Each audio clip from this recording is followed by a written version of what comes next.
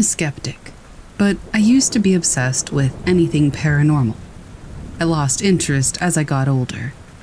I used to believe anything that I would see on those weird History Channel shows about Bigfoot and UFOs. It's not like I think that any of this is impossible. It's just that I'm much harder to convince now. I try to take any footage or pictures of this stuff as rationally as I can. Usually, the simplest explanation is the explanation. Ironically, though, I saw something that no matter how hard I try, I cannot explain. Years ago, I was at a party at a house surrounded by woods. Miles and miles of isolated Pennsylvania mountains. I got bored, and I asked my cousin if he wanted to go for a walk. As we left the property, we had to go down a pretty deep slope that was crowded by rusted-out cars, which had been there for over a decade. We found a clearing with a shack that looked like somebody was in the process of demolishing it, and after looking inside, we went back to the party to grab my younger brother. This was back when I was still pretty invested in the paranormal. So before we walked into the clearing again, I got the camera ready on my phone, just in case. The sun was starting to set, and as we left the tree line, I saw it. Something streaked out in front of me. It was a line of small bluish orbs, and honestly the best way I can describe it is like the fairies in Ocarina of Time, except they moved so much faster. They were only there for a second, fading in and then fading out, almost faster than I could react. I managed to take a picture, but I thought, there's no way I managed to get that. With the sun going down, we had to investigate the shack quickly. I took a few more pictures of the inside and hurried out of there. When we got back, I looked through the photos, and to my absolute shock, I did manage to get whatever the heck that was. The photo came out strange, though. The photo was more like an elongated blob of bright yellow and white, not what I had seen. Surprisingly, nobody seemed to believe me, other than a couple of close friends who were into weird things too. Everybody told me that I was mistaken, and one friend even accused me of fabricating it. The worst one was my dad. This dude will believe any fringe idea or conspiracy theory. For example, he once got a ghost detecting app and was absolutely convinced that his dead cousin was trying to contact him from beyond the grave through a free iPhone app. Of course, he thought I was lying about this, though. I tried to come up with some kind of explanation for what I saw, but I couldn't. I'm not going to say it was a ghost or a spirit, because I would have no way of proving that. Electromagnetic fields can make people see things like that. But that doesn't explain the fact that I had a picture of it, even if it was different. I'm not convinced that it was any weather phenomenon either, since it was a bright, sunny summer day. And fireflies don't look like amorphous blobs of light on camera. Really, all I know is what it wasn't. I guess in true story fashion, those pictures are stuck on a phone and a laptop that no longer work. I am planning on trying to retrieve them at some point. I don't believe the picture had anything to do with the computer or the phone breaking, of course. I've heard people say stuff about ghost pictures causing electronics to stop working. But both of those devices were pretty old, and they didn't stop working until years after I took those pictures. Whether or not you believe me is fine, but I hope you enjoyed the story anyway.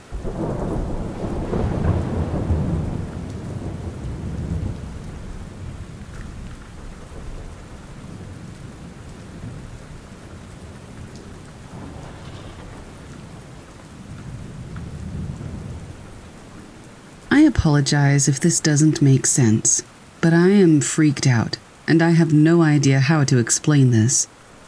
My coworker and I were driving back from dinner to the place we were staying at. We had driven this route a handful of times, and were very familiar with the surrounding area. It was a 7-minute drive from the restaurant to where we were staying. We left the restaurant and had a straight drive for about 2 miles. No turns until we had to take a right turn into the parking area of the property that we were staying at. As we approached the hotel, the tall Courtyard by Marriott sign was visible, as was the building. We were a block away from the turn, and then we just suddenly weren't. We were all of a sudden driving on a highway, about to take the exit to the right. It was immediately apparent, and I said to my coworker, "Wait, something's wrong here." And he replied, "Yeah, what the heck just happened? We were just about to turn into the parking area." I told him to pull over, and I looked up on maps where we were. The map showed that we were 20 minutes away, in the opposite direction that we'd come from. It was physically impossible. The time on the clock was still the same as it had been when we were next to the hotel. I don't understand, and neither does he. And he doesn't want to tell anybody because it sounds so crazy. But somehow we were teleported 20 minutes away. It was the single most disorienting feeling I have ever experienced. But now, ever since, I feel like everybody in my life has just changed. Everyone feels so distant. I can't shake the feeling that something is still very off.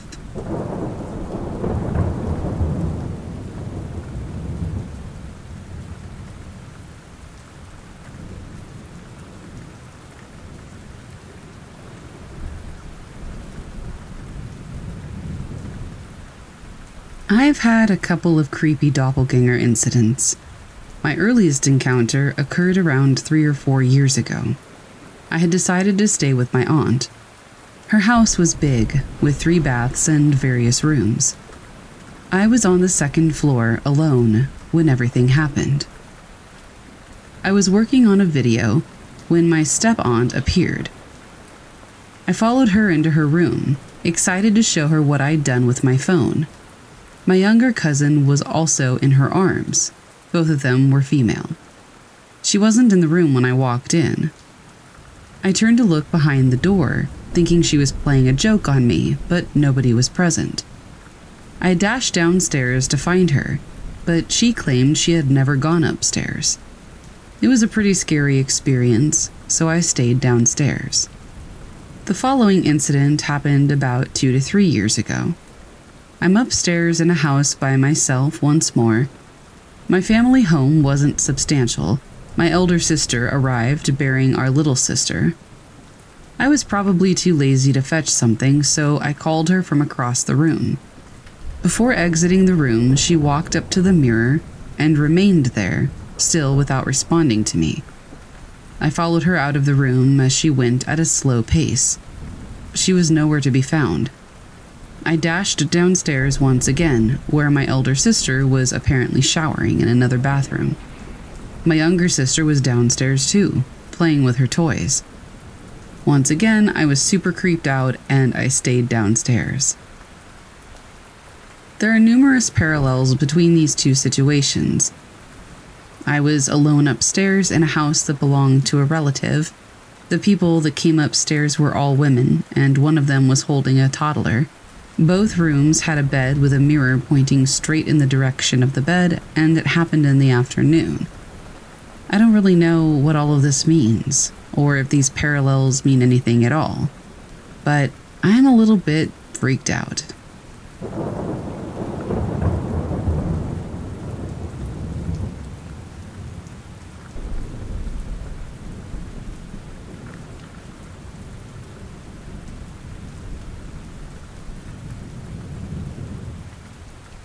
I've seen my own doppelganger 3 times in my life. The first time I was 21, with my dad and mom, and we were going to Buena Park, California to visit Knott's Berry Farm. We lived near Seattle at the time. We were all preparing to go down to the small pool at the end of the motel. I was watching some TV and I was in no hurry. Finally, my mom came rushing back in saying, "You've got to come see this. There's a guy down by the pool who looks exactly like you." Then my dad walks in saying, I said to that guy, "How'd you get here so fast?" because I thought it was you. You two could be exact twins. They begged me to come down and look at the guy, but I didn't care to see myself in swimming trunks, so I declined. The second time, I was 28 and I was in Newport Beach, California. I was at a church dance where they have a large cultural hall that has no mirrors and the walls are not reflective. I'm dressed badly. I'm dressed in a brown and white lumberjack shirt with the sleeves rolled halfway up, blue jeans, and a white belt that I once borrowed from my aunt. So, I go in and I find a couple there, and I chat with them and try to joke with them for a minute. Then I see the snack bar, so of course I head over to it. I'm munching on some cookies and drinking some punch, and I look over to where the couple is still standing. There's a guy there trying to joke with them. He looks exactly like me. He's wearing a brown and white lumberjack shirt with the sleeves rolled halfway up, blue jeans, and a thin white girly belt. It was me just 2 or 3 minutes before. It was like I was watching the past of my own life.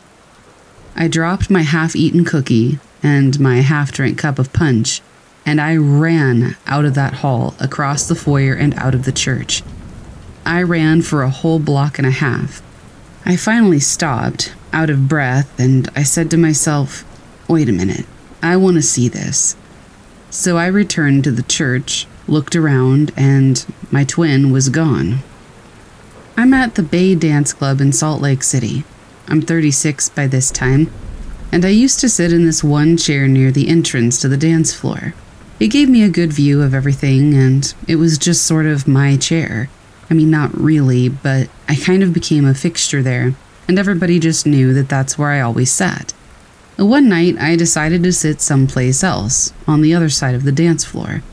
I tried it out, but I'm a creature of habit, and so eventually I decided that I couldn't really see a lot from over here, and I just didn't like it. So I got up and I started to make my way back across the dance floor to the chair I always sat in. I see a guy sitting in that chair, and as I get closer, I realize that the guy was me. But he looked straight through me. He was sitting there doing what I always did, checking out girls and looking around. I kind of felt a panic attack coming on, so I just kept walking until I was outside, back to my car, and I drove off. Up until now, I've never seen my doppelganger again, but who knows when it might be next.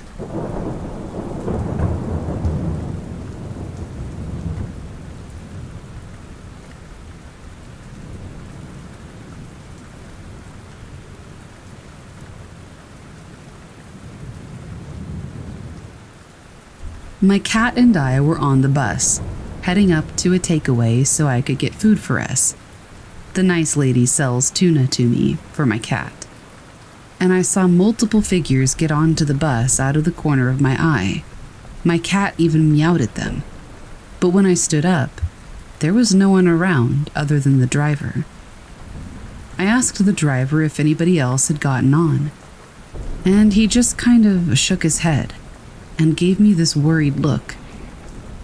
I think he had seen what I had seen, but didn't want to address it. On my walk home that night from the chippy, I saw numerous shadows in the fog, which startled my cat so much that he actually jumped off my shoulder, and I later found him at home. Usually, my cat is really well behaved, so I have no idea, but that night and that night bus were freaky.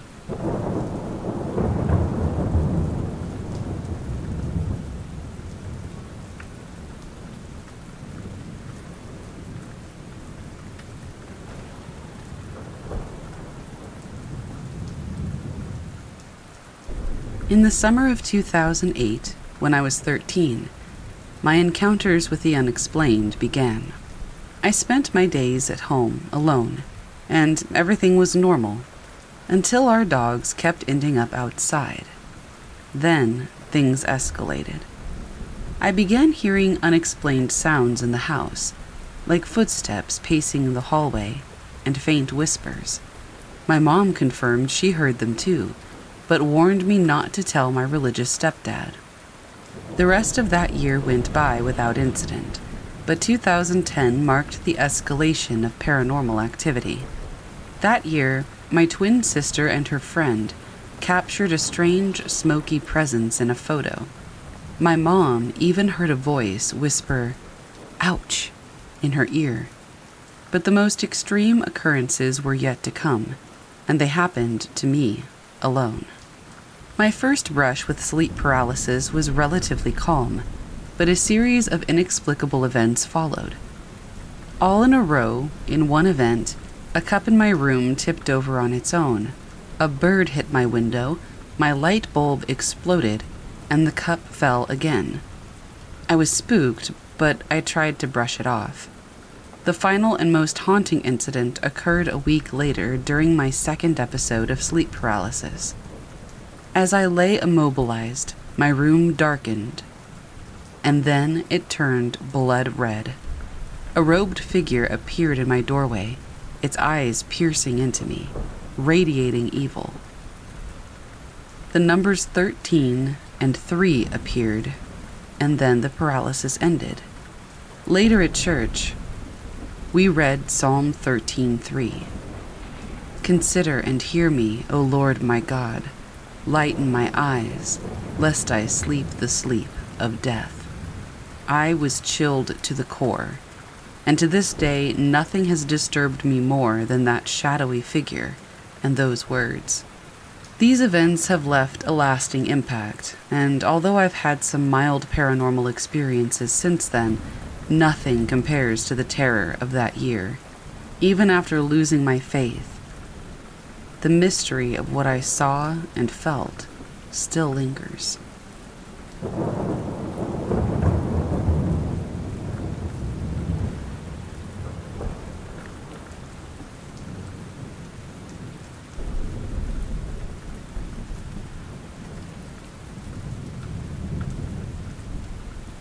For some background, whenever I took the bus for school, I was pretty much alone on bus rides. I was always on one of those small buses. We didn't have any other kids on there, but the highest amount of kids on the bus was probably around 5, including me. I was the only one from my school on that bus. All of the other kids went to the same school, and it wasn't mine. Plus, I've had about 4 different bus drivers in my time. The one I'm going to talk about lost her husband about a year before, and she was out for a long time. She had just gotten back when this took place. This happened about 4 or 5 years ago, and I was still pretty young. For morning rides, we dropped off the other kids, and we were heading to my school. We were the only ones on the road when the bus suddenly stops on the side of the road. I was really confused. I thought maybe the bus had broken down, but being the shy kid that I was, I didn't say anything. I just waited. Then the bus driver opened the door. I started to feel a bit uneasy. We weren't at my school yet, and there was nobody there, so why was she opening it? She stared out the door for like 2 minutes. When I finally said, "Are you okay?" I asked. Without looking away from the door, she said in such a low voice that it gave me chills, "There's a man there." There was no man there. No person at all. She kept staring for a couple of seconds when she finally closed the door and continued driving down the road. She wasn't my bus driver after that year, and I do miss her. She was a very sweet lady. But that moment still freaks me out. I sometimes think that maybe the man she saw was her husband. I don't know who else she would open a school bus door to. I don't know why she would stop the bus in the first place, especially for a stranger. Maybe she saw her husband, and it wasn't until after the door was open that she realized he was dead, and that's why she stared. I don't really know what happened that day, but I'll never forget it.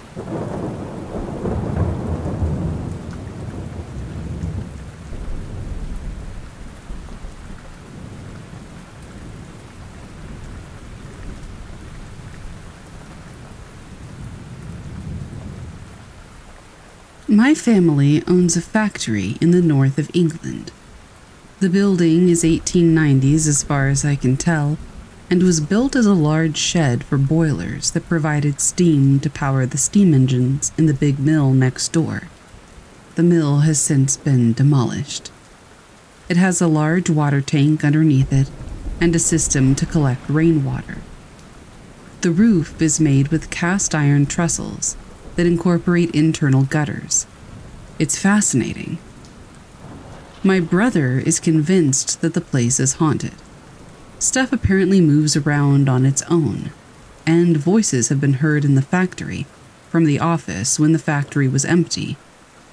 We had an old bloke working for us a few years back who swears he saw the ghost of a man on several occasions. He did used to secretly drink several cans of John Smith's bitter whilst on shift though, so who knows.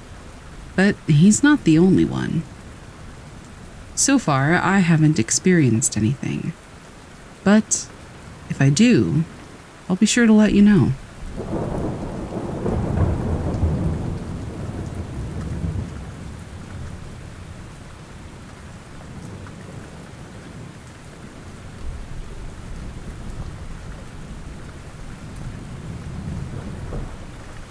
When I was a kid, I was sitting in the back seat of my parents' car, traveling through a built-up area, when my brother, who was sitting next to me, suddenly cried out in fear. My mum was in the front passenger seat and quickly turned around to ask what the matter was. My brother said, "I've just seen a woman standing in a bus shelter, and she didn't have a face." He then went on to explain that where her face should have been, there was just a gaping hole, but it was glowing white.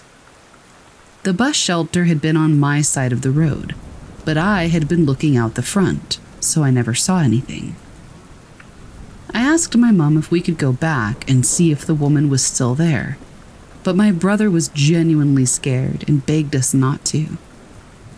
At the time, my mum said that she thought it was just her car's headlights flashing in the woman's face, but the way my brother was so scared definitely made me question that explanation.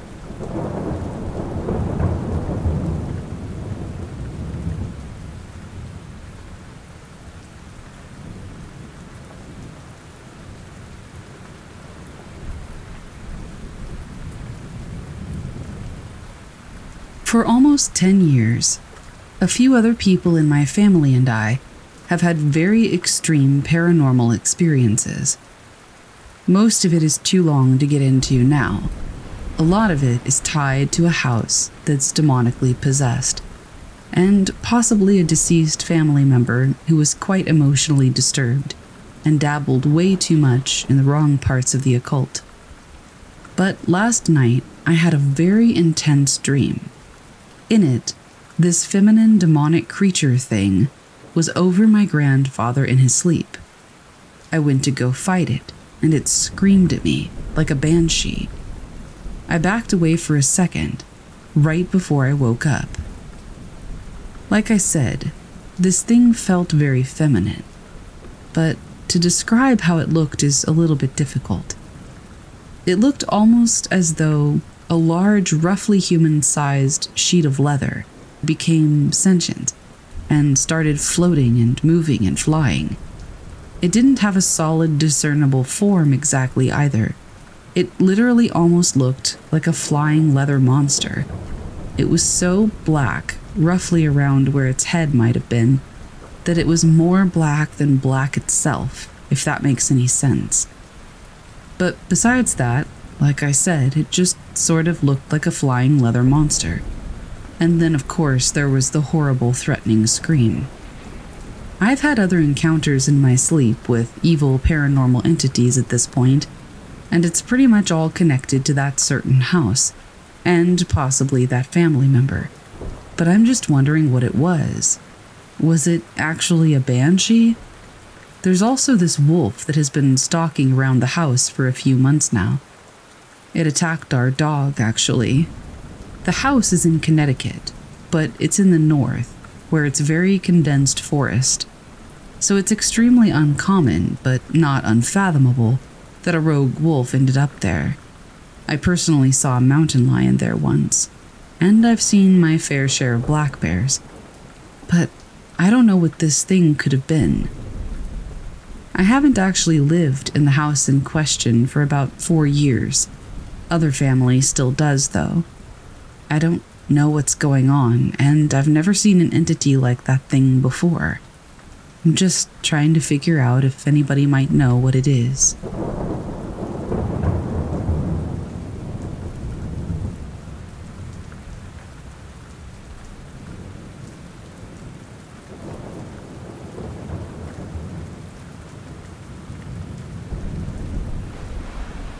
I feel like I should start this story with a content warning first side.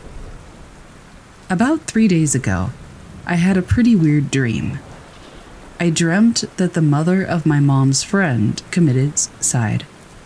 I don't remember how, I just remember getting the news from her grandson in the dream. Never met the woman in my life.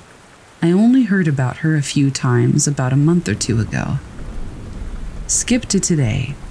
My mom receives a call from the friend, and my stomach just drops. It's like I know that something's wrong. And it is. The woman had hung herself about a half an hour prior. What the heck just happened? Was it all a creepy coincidence? I don't have any emotional connection with that woman at all, nor had I been thinking about her before the dream occurred. My grandmother also had some dream predictions before, but no major events, just some random things. It's really unsettling to me, and I have no idea how to explain it.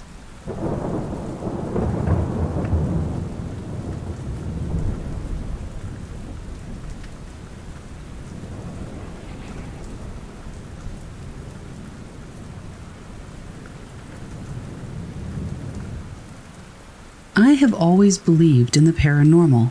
As a child, it fascinated me in many different and sometimes terrifying ways. I grew up in a mid-sized to small former coal mining city in Pennsylvania. My house at the time was an older, small, 3-bedroom house in a historically lower income area. For as long as I can remember, I have felt the presence of spirits in that home. As a child, I would wake up constantly in the middle of the night, sweating and in fear that something was watching me from the far left corner of my room. That feeling never went away, but got stronger. I never felt alone while living in that home, always on edge. It got to the point where I was late in my teens, still sleeping with the lights on, because I was that terrified of the presence that lingered over me at night. In terms of seeing things, the only truly horrifying image I remember seeing was as a child. I was opening up my downstairs bathroom door, and I saw my dog as a rotting corpse staring back at me. When I shut the door and reopened it, the image was gone. My dog was alive and totally fine at the time. My dogs would bark at random noises in the house, and would sometimes bark at nothing at all. But the animals of my house would never come into my room. They would always whine by the door and scratch until I let them out. I never really thought about that until now. One thing that would happen to everyone in the house was things going missing. Granted, we were a large family in a smaller home, but things were always moving around, and never in the same place that we remember putting them. In my room, this was a constant experience that I could never escape. I suppose here I should put a content warning for mental health and mentions of suicidal ideation. One thing that always stuck with me was the way that that house made me feel mentally. Granted, my family dynamic didn't help the situation. It's much better now, but at the time, it was rocky. But the best way that I can put it into words was it felt like something was sucking the energy and life out of my existence. I felt the most depressed and suicidal I ever have in the span of 4 years while living in this house. During this time, these feelings of being watched and stalked were at their highest. I felt truly and utterly alone, and yet my presence was never alone. A lot of these problems would end up fading, but never really went away. My grandfather would pass in 2016, and since then, the entire energy of my house changed. My mental health improved immensely, and those feelings of being watched felt more comfortable and warming rather than cold and negative. You could feel a shift in the entire home's dynamic, and just our overall moods and emotions were more stable. I felt comfortable staying home alone, and simply using a nightlight to sleep. The last time I lived in that house full-time was in 2019. I moved away for college and would only go home to visit. I would be home for maybe 2 to 3 days with a 5-day visit for Christmas, but an energy was still there whenever I walked through that door. My friends from college would feel that same energy too. I asked my one friend as we were driving back from Pennsylvania to New York, where we were in college, if she felt like my house was haunted. And without any hesitation, she said, "Oh, 1,000%. Let's flash forward to this year. My family moved from the city to the mountains. We're now living in a converted cabin near a lake, 3 miles off a dirt road. During the day, it's beautiful and serene. At night, it's really creepy. Just darkness." I wrote it off, thinking I just wasn't used to the new environment, since I live just outside of New York City. The first time that I went home to visit the new house, I was only there for 1 day. The second time, I spent 2 nights with my friend from college. We slept in the same room, and she would tell me how I would talk in my sleep, something I've never done before. The second night, I would wake up in the middle of the night, shouting full sentences, and having the worst time going back to bed. The next morning when I woke up, there were scratches all over my neck and upper back. My fingernails are not long, so there's no way that I could have done that to myself at all. That was back in April. More recently, I went home for 3 weeks. This would be the longest I would stay in the house thus far. I began to hear the voices of my loved ones clear as day in the middle of the night, despite those people being asleep or across the house from me. That feeling of being watched was back, and it felt more negative than how I even remembered it. I continued to talk in my sleep, to wake up in the middle of the night, drenched in sweat despite the room being freezing cold, and I would always feel uneasy at night. I'm back in New York and nothing has happened here. My family claims nothing weird has happened to them in the house, so I don't really know what to think. Am I crazy? Or is that presence back from the past to haunt me?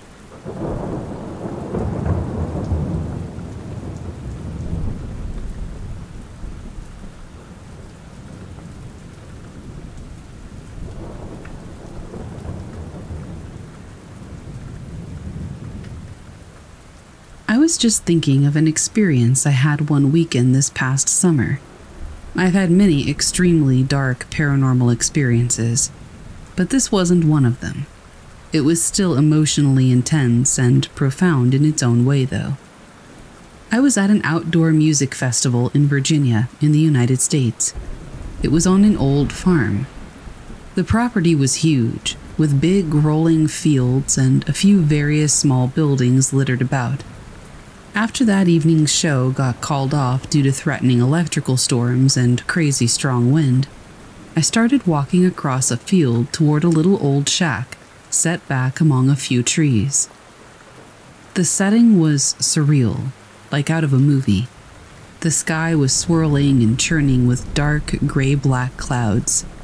The wind was strong, but felt very refreshing after a hot, sunny, sweaty day. The electricity in the air was palpable.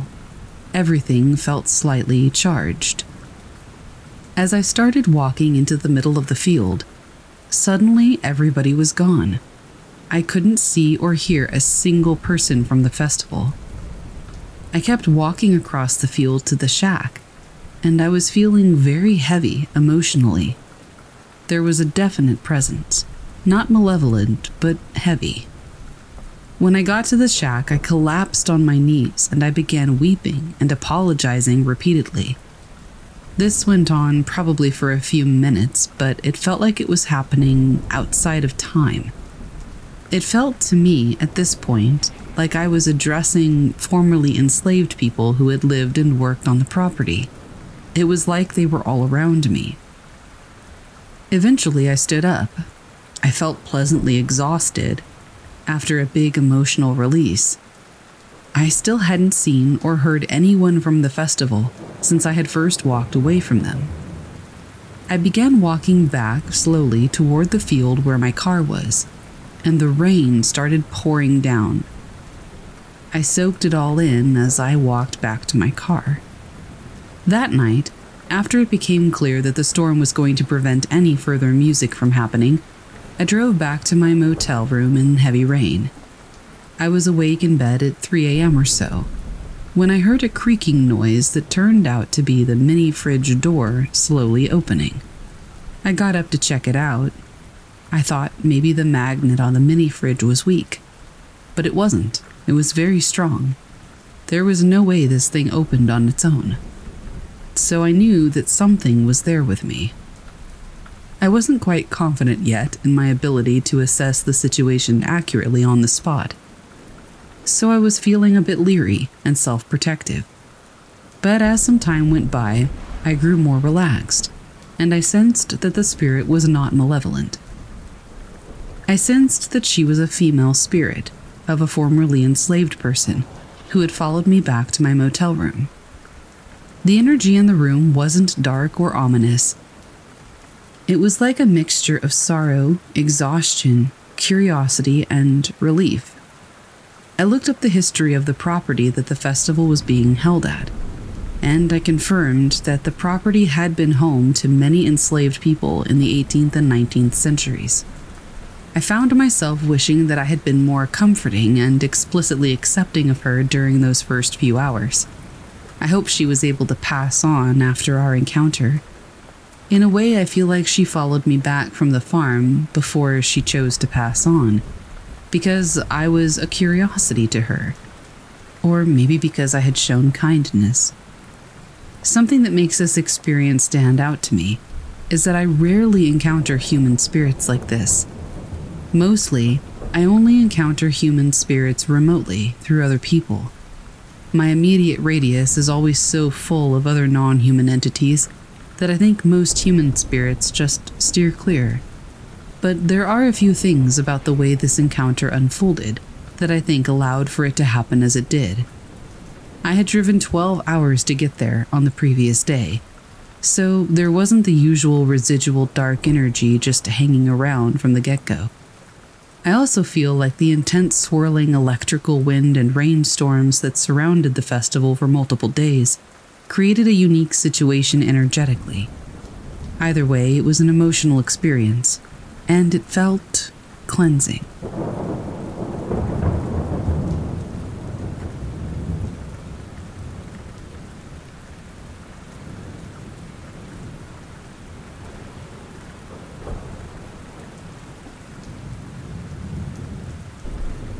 This story takes place in 2010. When I was in high school, I worked at the movie theater in town. It was an awesome first job. Free popcorn, soda, and candy, and I got to watch movies whenever I wanted. The owners would even let me bring friends in after hours to watch movies or play games on the big screen. It was pretty normal for my friends to drive around town and randomly stop by the theater when they knew I was working. Not much else to do in a small town. Two of my friends, Taylor, nicknamed Tej, and Justin, stopped by and hung out in the lobby with me while we waited for the movie to end. Tej told me that he had heard a rumor of some weird lights out in an old cemetery just outside of town. Tej was a pathological liar, so I doubted almost everything that came out of his mouth. Justin started to back up what Tej was saying, so I told him that as soon as I had finished up cleaning the theater, I would close up and drive out to the cemetery with them. The late show finished, I cleaned the theater, and I locked up at around 1 a.m. I honestly had no idea what to expect, so I told them that I would drive. At the time, I drove my dad's F-150 Ford pickup truck, so the three of us squeezed into the front seat, and they directed me out to this cemetery. I thought for sure they were messing with me, but after about 20 minutes of driving on old country roads, we came up to a bridge, which was at the bottom of a hill. The bridge was surrounded by woods, and the cemetery was at the top of the hill. The bridge looked super old, and I wasn't sure if it would hold the weight of the truck, so I parked the truck right in front of it. Tej told me to turn the truck off and said he was getting out.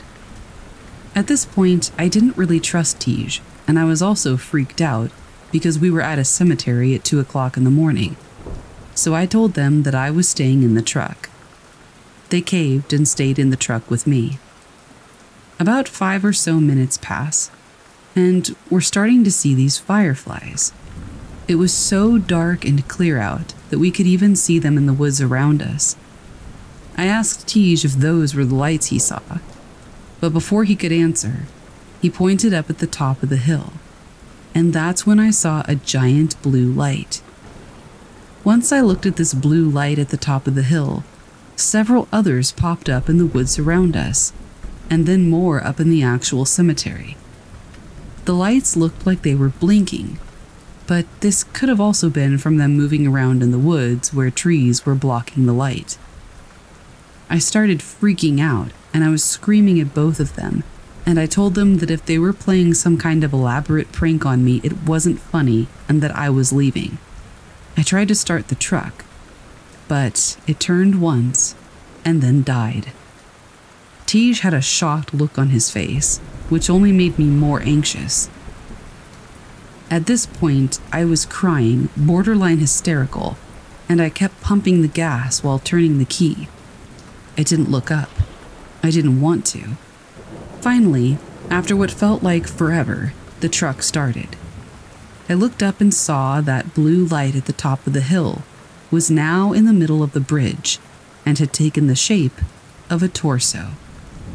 At this point, I had no clue what was happening, but I just had a really bad feeling, and I knew I needed to get us out of there. Tej was yelling at me to stay there, that he wanted this thing to get closer, but I wasn't hearing it. I was shaking, and I threw the truck into reverse and sped back the way we came. We were quiet the whole way back to the theater. I dropped Tej and Justin off at their car and drove home. I sat up in bed on the computer searching to see if I could find any explanation for what I had seen. Angels? Demons? Spirit orbs? Aliens? No idea. It all seemed like BS to me, but I still couldn't logically explain what I saw. The following morning, I went to Brittany's house.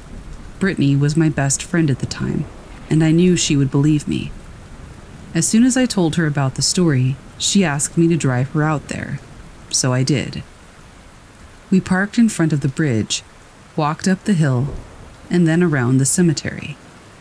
We looked for LED lights on tombstones, flashlights, footprints, anything, but we didn't see a thing that could explain what I saw the night before. The cemetery was way too far away from any major road for it to have been car lights. I still don't know what we saw that night, and I get goosebumps every time I think about it. If anything, it's helped me keep an open mind about the weird stuff that happens.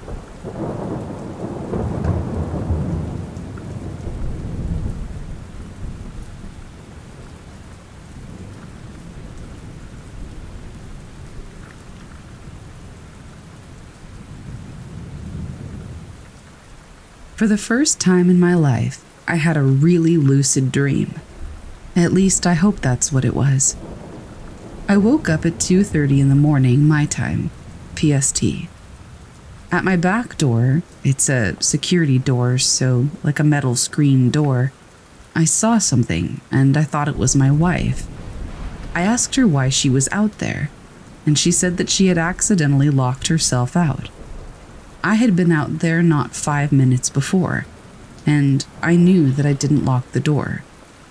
She was wearing her normal bedtime apparel, but her hair wasn't the right color, and her voice wasn't quite right. I asked again what she was doing, and she just says, "Just let me in." I get closer to the door, but I can't see her face. I say again, "Why are you out there?" She ignores me again and says, "Just let me in." I move to open the door, and I noticed that she changed to an inhumanly small frame, which was all black and had no features. I slammed the wood door and bolted to find my wife asleep in the bed where I had left her. Now, if I'm honest, I don't even believe I was dreaming, but my mind cannot comprehend that as being real. Nothing anywhere near that level of paranormal has ever happened to me before. And whether or not it was a dream, it was definitely freaky, and I'm still trying to figure it out.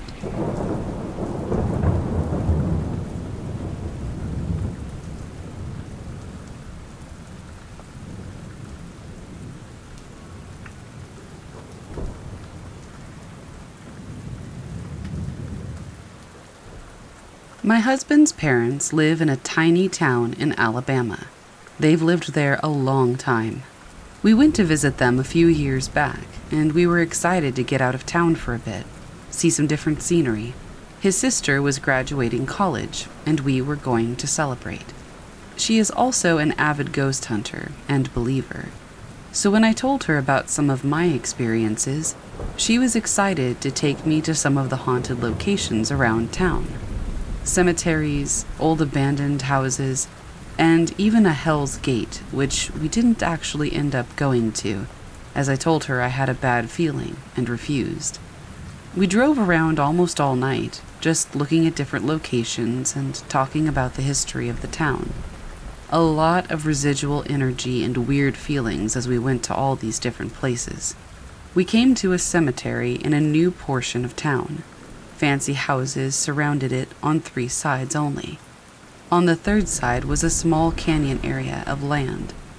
Nothing really felt off. The cemetery was new and didn't have many headstones yet. It was fenced off with ornate wrought iron fencing. We didn't see anything lurking, no shadows darting from tree to tree, or headstone to headstone. It was just there. After walking around to the open side, where there were no houses, I asked his sister, let's call her Beth, how come there were no houses on this one side? She shrugged and said that they had stopped building months ago, even though this was supposed to be a new subdivision. They had purchased all this land and probably needed to figure out a way to build upon it since it was very canyon-like. We decided to get a closer look at the canyon area, although we couldn't see much since it was dark, and our only lights were the street lights. We had walked far enough to be outside of what they illuminated. Far off in the distance, I saw what looked like a campfire. I pointed it out, but no one else saw it. Beth began to have a sinking feeling, and before she could say anything, I started getting a massive headache. I heard pounding like drums. I got flashes of images in my head, of Native Americans dancing around a big fire. The night sky seemed blacker and darker than it had before. Beth grabbed my arms and said we needed to leave. My husband was already halfway back to the car. As I turned my back to the canyon, it was almost as though I had a twinge of fear run up my spine and a shiver, like I was somewhere we weren't supposed to be. So we ran back to the car. As we drove away, I could feel a black mass following our car as we drove the winding streets back to the main road. It felt big and foreboding, like it was flying behind us. I started to panic, and I felt my throat and chest tighten. Once we crossed the main road, it was almost like it couldn't follow us past that point, but I could feel it, watching us as we continued back to his parents' house. I asked Beth if she had seen anything, but she refused to talk about it. None of us slept that night, and my headache didn't subside until morning. I did some research on the area the next day and found that it was home to the Chickasaw Indian tribe back in the day. I have Blackfoot and Choctaw blood, and later thought that maybe, since I was a neighboring tribe, they didn't want me there. Regardless, we have never spoken of the incident since.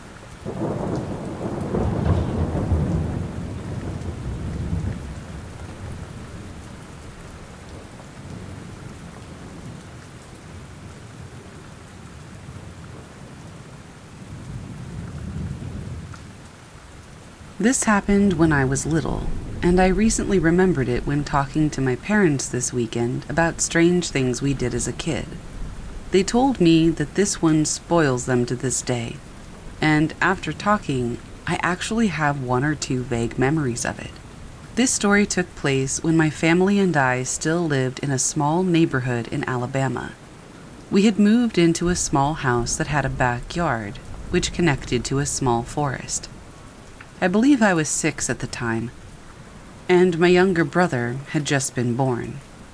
My parents got the house for less than expected, and were excited to start a new life in this quiet neighborhood. The first night at the house, my parents said they heard scratching coming from somewhere in the house. My dad said that he brushed it off as being an animal from the forest nearby, or maybe a mouse, and went back to sleep. It continued for several nights, though, and my dad eventually grew tired of it. One night, he decided to look and see what was causing the scratching noise. He found me kneeling at and scratching the door that led to the basement. He tried talking to me, but I would just continue to scratch. My dad watched me for a minute before I finally stopped scratching and walked back to my room. The next morning, he asked me about why I was up, and according to him, I didn't know what he was talking about. My parents took me to the doctor, and they told them that the most logical cause was that I was having night terrors, since it appeared to occur nightly. My parents accepted this as an answer, for a while. The thing was, I would only have night terrors in that specific house. Whenever we would spend the night at my grandparents', or I would have a sleepover at my friend's house, I never had these night terrors. And then there came one part that I somehow remember. It happened when I was a little older, around 9 or 10. I remember waking up in the hallway, where the basement door was. I didn't remember getting up, and I was confused as to how I got there. I remember turning my head to see what looked like an elderly man. He had a kind of yellowish glow to him, and he was staring right at me. I don't remember feeling threatened by him, though. I think I might have fallen asleep again, because the next thing I remember is waking up in the hallway again, but this time it was morning. After the night where I saw the old man, my parents said my night terrors stopped. We moved out of that house several years later, when I was getting ready to go into the 3rd grade. My parents brought up this story because they told me that recently one of our old neighbors had done some research on the house.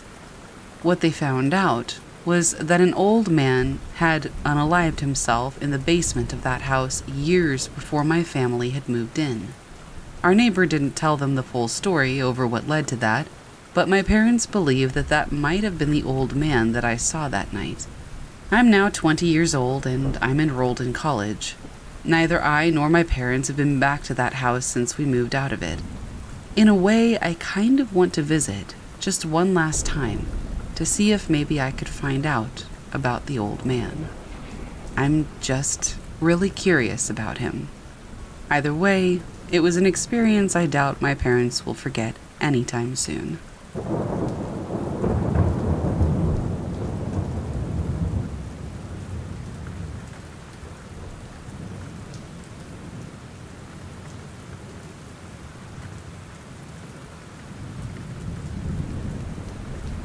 I've always been so fascinated with the paranormal, but I had never had any experiences. I'm from the Midwest, and one of the only things to do there is just to drive around and see the countryside. My friends and I did this aimlessly, and we had an obsession with cemeteries. We went to every cemetery we came across, and we found some absolute gems. One on a hill in a grassy field, where the stones are not even visible aside from brushing the grass apart beneath your feet. Another back in the woods with no markers across an old bridge. Just all kinds of spooky and quirky cemeteries. We had looked up local area haunted locations before, but no major sites that we could stomp around at, and we never experienced anything. We later go to college, and we still see each other on the weekends every other week or so. We always wanted to find one specific cemetery that was known to be haunted, but the location was kept a secret. My buddy's friends at college actually found it and went, and it turns out that they have to list the cemetery in county directories. That's how he found it. Anyway, he tells us that he can take us there, so we go. We went at sunset and tried asking questions and recording and so on. This goes on for some time into the night. We take it very unseriously, but we still wanted to encounter something. One of my friends puts his cigarette out on a tombstone to elicit a response. Yes, it was stupid and wildly disrespectful, and we were childish. We asked another question and waited. It was dead silent, and then we hear the leaves crunching, step by step, from the darkness toward us. It sounds like somebody stops right in front of us, but we see nothing. We wait there, silently frozen. And then we heard the most blood-curdling scream I have ever heard. We were in a bit of shock. The whole event still seems like I made it up in my mind when I reflect back on it, because it was so otherworldly.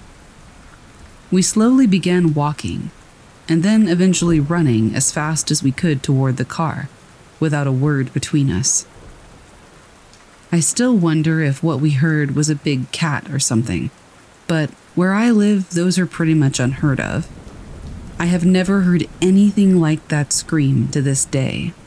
We all still remember it, so I know I didn't make it up, and it gives me chills just thinking about it.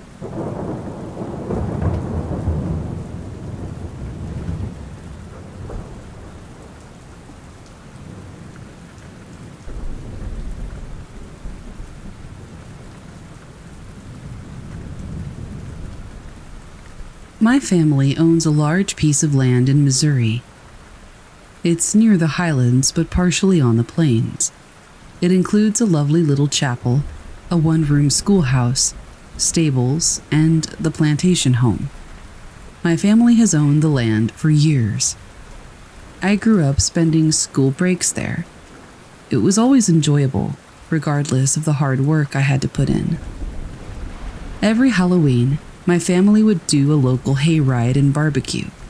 It was great fun, and everyone loved it. We decorated the entire property. The schoolhouse had all the original desks and materials left in it, so we tried to utilize it the most, and the plantation home secondly. It wasn't super structurally sound, so we kept everybody on the first floor. Only family was allowed on the upper floors. Us cousins loved to set up and clean for the big night. The stables were a working area, so we left that to the adults. Nobody went inside the chapel because we wanted to make sure that it stayed in its original good condition. So we'd put up a fake little graveyard, and that was about it. The school was abandoned, and the house was a walkthrough. When I was 16, I was helping set up the walkthrough. It was cheesy but fun.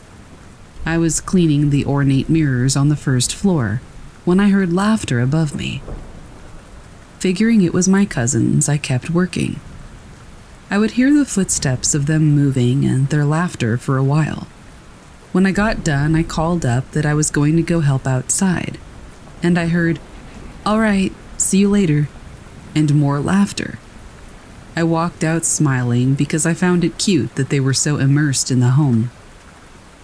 Imagine my confusion then when I walked into all 4 cousins at the main house, I asked them how they had beaten me back, and they looked at me like I'd finally lost it. They told me that they'd been working on the chapel graveyard, and they'd been nowhere near the walkthrough. I told them it wasn't nice to try to trick me. We left it at that and continued on for the day.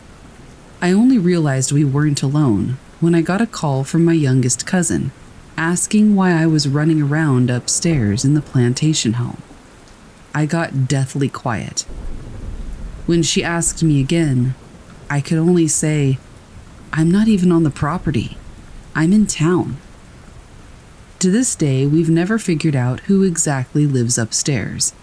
They don't cause harm, but they do enjoy their mischief. Anymore, we keep in constant contact when we're visiting, just to be sure we know who we're dealing with. Or what.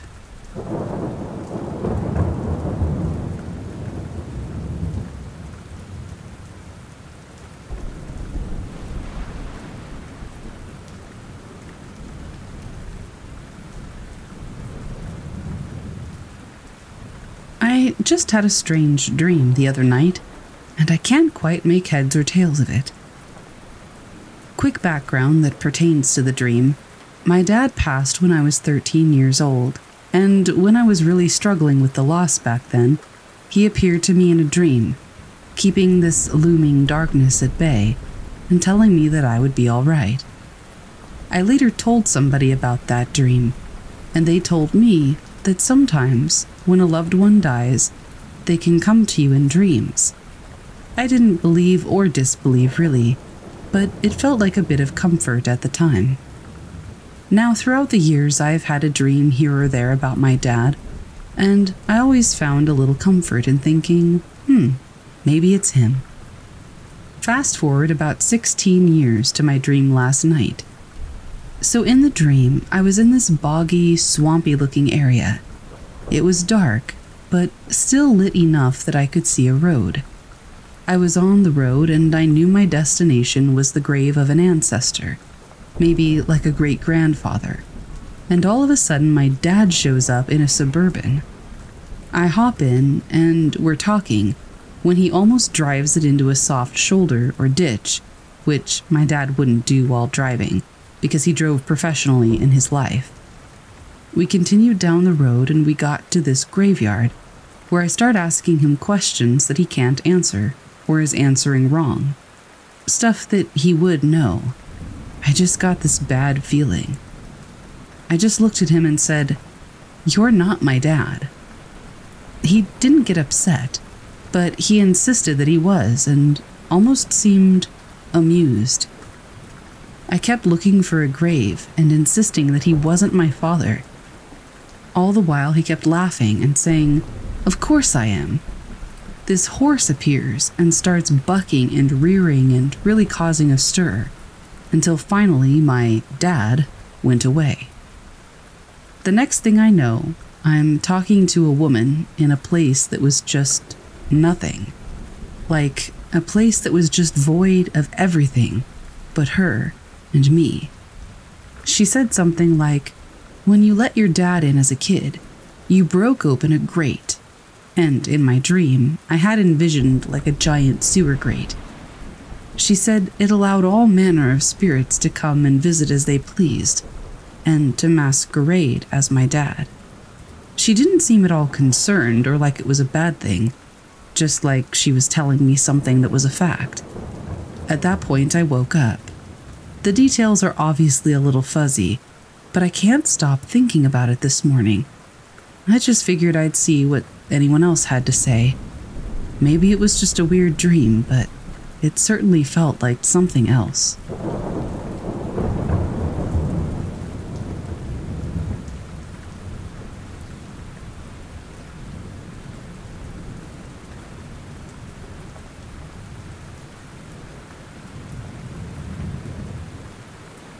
In 2020, I was staying with my sister in her house that she'd had for 9 years. I was taking a shower, and when I opened the curtain to get out, I saw the towel on the hook of the door move up and down off of the hook, like it would if you were going to take it off to dry yourself. I was shocked. I had never seen anything like that before. I ran downstairs to my nieces, ages 13 and 14, and they were just laughing. One of the first nights I moved in, I had a dream about me hiding from my sister in a boiler room or basement. I saw that she was burned up like Freddy Krueger. My sister is 40, and I'm almost certain that she practices witchcraft along with our grandmother, in whose home I also experienced weird dreams when I stayed with her a month later. We both stayed in the same room, sleeping, and one night my grandma was in my dream. When I woke up, she did too, just a minute or so later. Hours later, she got on the phone with her friend, and I heard her say, "It's crazy where your spirit will travel when you're asleep." She started to talk about the exact same dream I had had. I had never told her about it.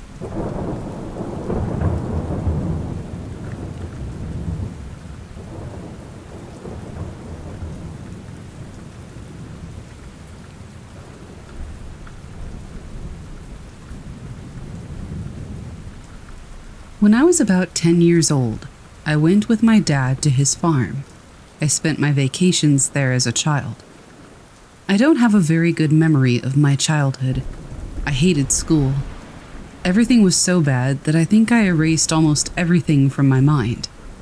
But that day is like a video of 24 hours that I have never been able to erase. I got there at night, and as soon as we got there, my mom called. I knew it was because I got some bad grades and almost failed at school. My dad was talking to her, and then he told me to go close the main door. As soon as I got there, I saw a humanoid figure, totally translucent. Only its borders were visible. And behind it, 6 floating light balls, alternating between blue and red. It was very tall, but its proportions were not distorted. It was exactly humanoid, but I could see everything straight through it. The dogs at the farm were surrounding it and barking at it, making angry noises. I was a very scared child, but that thing didn't scare me right away. I got curious instead, so I asked, "Who are you?" And it took a step forward. I immediately started crying and ran back inside, calling my dad, saying there was someone in there. He turned off the phone and without hesitation went to a wardrobe and took a shotgun hidden between some clothes. When we got outside, it had vanished, but the dogs were still barking and surrounding a certain place in the front of the house, farther away this time, but there was nothing there. It's a plain space with our house in the middle of it. There's nothing surrounding us. After 30 seconds or so, the dog stopped and came back inside like nothing had happened. My dad said that I had just seen an optical illusion of the lights from the bus that brought students that arrived around that time. I don't think so. I still have no clue what that was, and I've never had anything similar happen after that. But I remember that day perfectly. And it's going to be about 10 years from the day now, next month.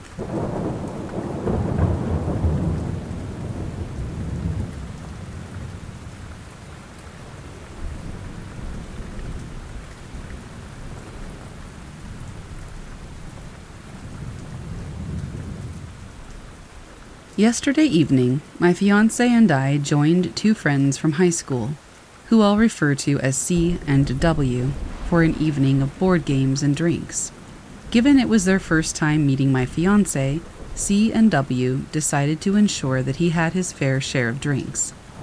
Our location was W's house, where C offered to sleep on the couch, and my fiancé and I claimed the guest bedroom. After several rounds of drinks, my fiancé started feeling ill, prompting us to retire to the guest room. For some reason, I was plagued by a sense of restlessness and only managed to drift off at about 7 in the morning. That's when I had this dream. In my dream, I was half awake, listening to C and W's conversation in the hallway outside our room. C was bidding goodbye, and as I drifted back to sleep, I heard his car pulling away. W, checking in on us through the door, asked if we were up yet. In my semi-conscious state, I said, "No, not yet," and dozed off once more. An hour or so later, an elderly woman entered the room to wake us up. Concurrently, I heard noises of W, who seemed to be ill and possibly crying in the bathroom across the hallway. The woman, with a thick southern accent more reminiscent of Mississippi or Alabama than our native Louisiana, suggested we start packing up due to W's condition. I can still hear her voice to this day. She had short white hair and penciled-on eyebrows, characteristic of older Southern ladies. Although I can't recall her exact words, she was extremely gentle and helpful as we gathered our belongings to leave. I woke up at 10 o'clock in the morning, momentarily disoriented, as the vivid dream had me fully expecting to be in my own bed, not the guest room of W's house. I shared my unsettling dream with my fiancé, and then decided to begin tidying up the remnants of the previous night's festivities. W, C, and my fiancé eventually joined me in the living room, where we talked about the night before, and I told them about this dream. Upon describing the woman in my dream, W's face turned ashen. He asked for some additional details, before saying, "My step-grandmother died in this house." I initially thought he was joking, until he showed me a picture on his phone. And there she was, the lady from my dream, standing next to W's grandfather. W confirmed that she was indeed from Mississippi and had a pronounced accent. He asked me to mimic her pronunciation of his name from my dream, which made him chuckle because he said it was a perfect imitation. Disturbed by this, I quickly finished cleaning and then drove home with my fiancé. So, dear lady, I apologize for our part in your grandson's illness from excessive drinking, and thank you for your hospitality. However, I would definitely prefer it if you wouldn't give me such a fright in the future.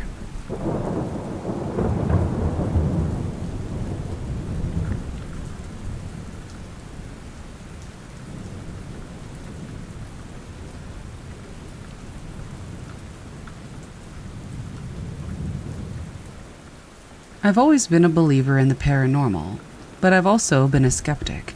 I'm not one to jump to paranormal conclusions right away. With that said, this event messed me up, and it still keeps me up at night to this day. This happened almost a year ago. My girlfriend and I visited her parents' house, which was her old home in Alabama, specifically in Crenshaw County. For those that don't know, that's basically right in the middle of nowhere. The boonies, the sticks. Being from a large city myself in Southern California, I'm completely out of my element. I've already visited her parents once before with her. She has always told me that her house was haunted and that the woods were sketchy at night. But when I visited the first time with her, nothing happened whatsoever. So I chalked it up as some tall tale to creep me out. You know, freak out the city boy. That is, until we visited her parents the second time. Her father works in Montgomery for the weekdays, so he's gone a lot, and her mother had to be in Atlanta for 3 days due to a job. We were home alone for those 3 days, unless you want to count her cats as well. The one-story house is in the middle of absolutely nowhere, with the nearest house well down the road from us. One of those nights, around midnight, I'm sitting in bed with her completely asleep. I'm scrolling through Facebook and my Twitter and YouTube notifications when I began hearing what sounded like my girlfriend's voice. I turned to look at her to see if she was sleep-talking. Nothing. She's quiet. I continue going through my notifications for a bit, and I hear her again. But this time, it doesn't sound like it's coming from her. It sounds like it's coming from outside, behind the bedroom wall, toward the same direction as my girlfriend, but much louder and echoey. I get up and I look around to see if there's a TV on or if the cats are making noises, even though the TVs aren't in the direction that I heard the voice coming from. But nothing. The TVs are off and the cats are asleep or just lazing around. I even checked her phone, which was on the nightstand to my right, in case it was playing audio or something, but it was just charging. I go back to bed with her and I continue going about my business. But this time, I'm kind of looking out for the voice. This time I hear it again, but much clearer and louder, and it sounds exactly like my girlfriend's voice. It was for sure coming from outside this time. I know this because she was sleeping on my left, and toward my left is also the wall. On the other side of that is a clearing, and it's all dense woods. After this, I focused all of my attention to the loud voice to see if I would hear it again, and I'm looking at her to make sure that it's not her. This is the part where I internally started saying, I am not finding out what you are. I have seen way too many movies and YouTube videos, and I'm not about to go out there and find out. I heard the voice one more time, yet this time it didn't sound closer, but just a little farther, which leads me to believe that it's something physically moving around the clearing bordering the woods. The scariest thing about the voice that really had me freaking out is that it was still clear enough that I started making out human speech, but it was messed up.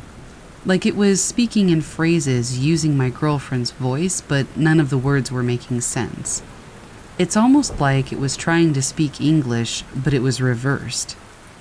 At that point, I did one final check around the interior of the house to see if all the doors were locked. My rational mind was thinking it was probably just some lost person in the woods, definitely not a skinwalker or whatever else. I made sure the curtains were closed and I just went to bed. I told my girlfriend the very next morning, and she seemed rightfully freaked out, but we ended up just cracking jokes about it to cope.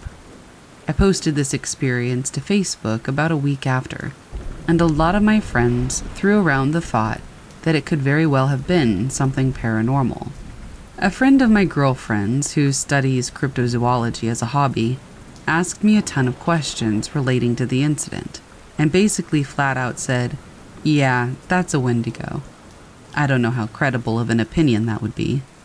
I'm inching into believing it though, because what I heard that night was exactly my girlfriend's voice. I swear I could make out my name in that garbled speech. I'm not too sure on that much, but it was like it was luring me into the woods. Whatever it was, it got my girlfriend's voice, pitch, tone, patterns, everything, just right enough for me to listen, but not enough to get me to go out there with it. Of course, I was looking at her, so I knew it wasn't her. Who knows what I might have done, I guess, if she hadn't been in the room with me. I haven't been back since, but we are planning to go back in October and go to Disney World with her family. I'm hoping that whatever it was isn't there anymore.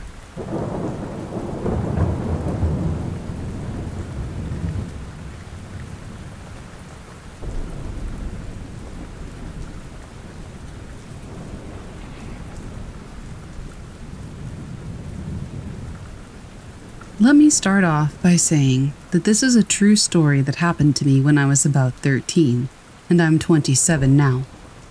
Whether you believe it or not is up to you. My dad used to be a part of a small hunting club in Alabama, just a handful of guys he grew up with. Once a year, we would drive to the small town of Elba to camp for a few days and go hunting.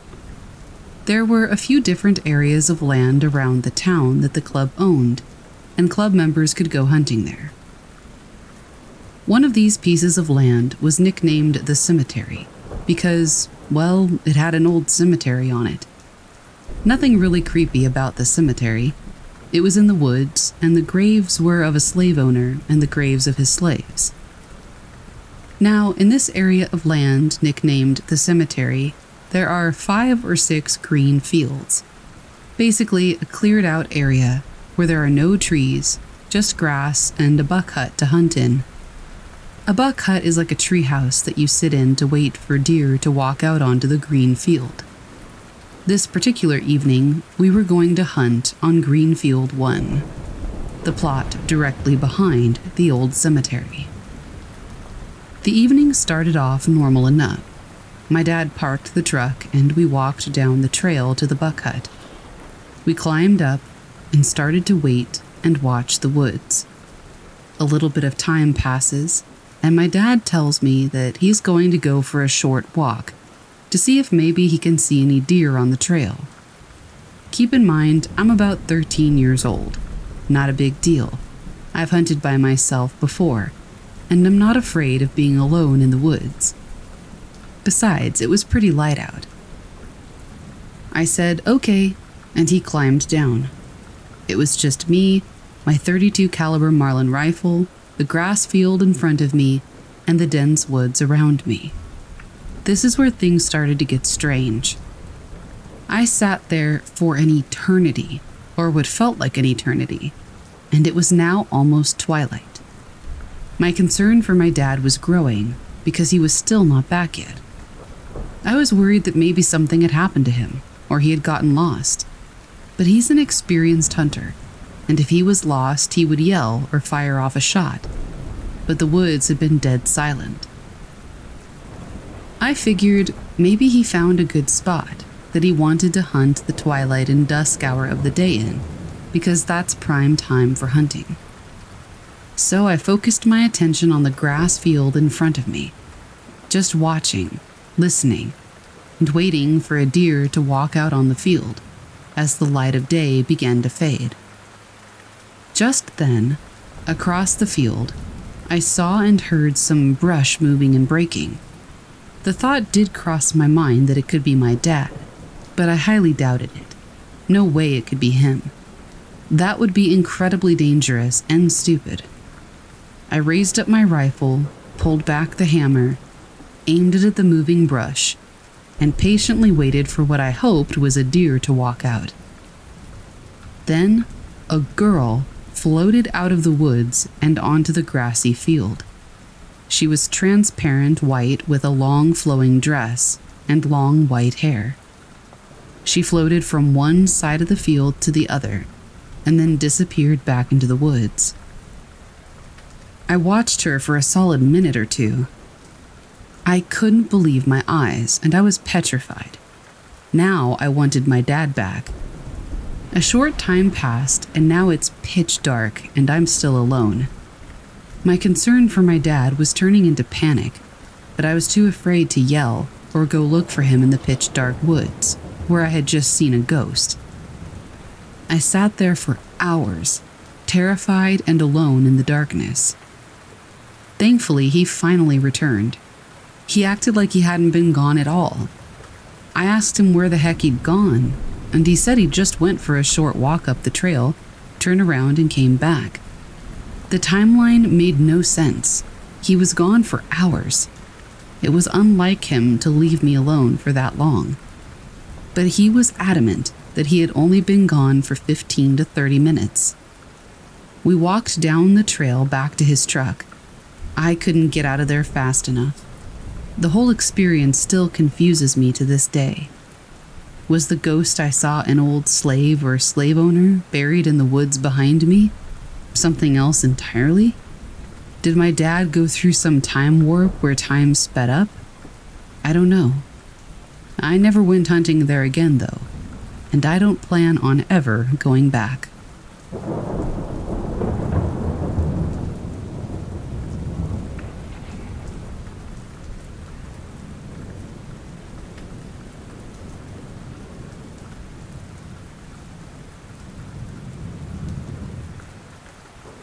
This happened to me when I was a toddler, from around 1 to 3 years old.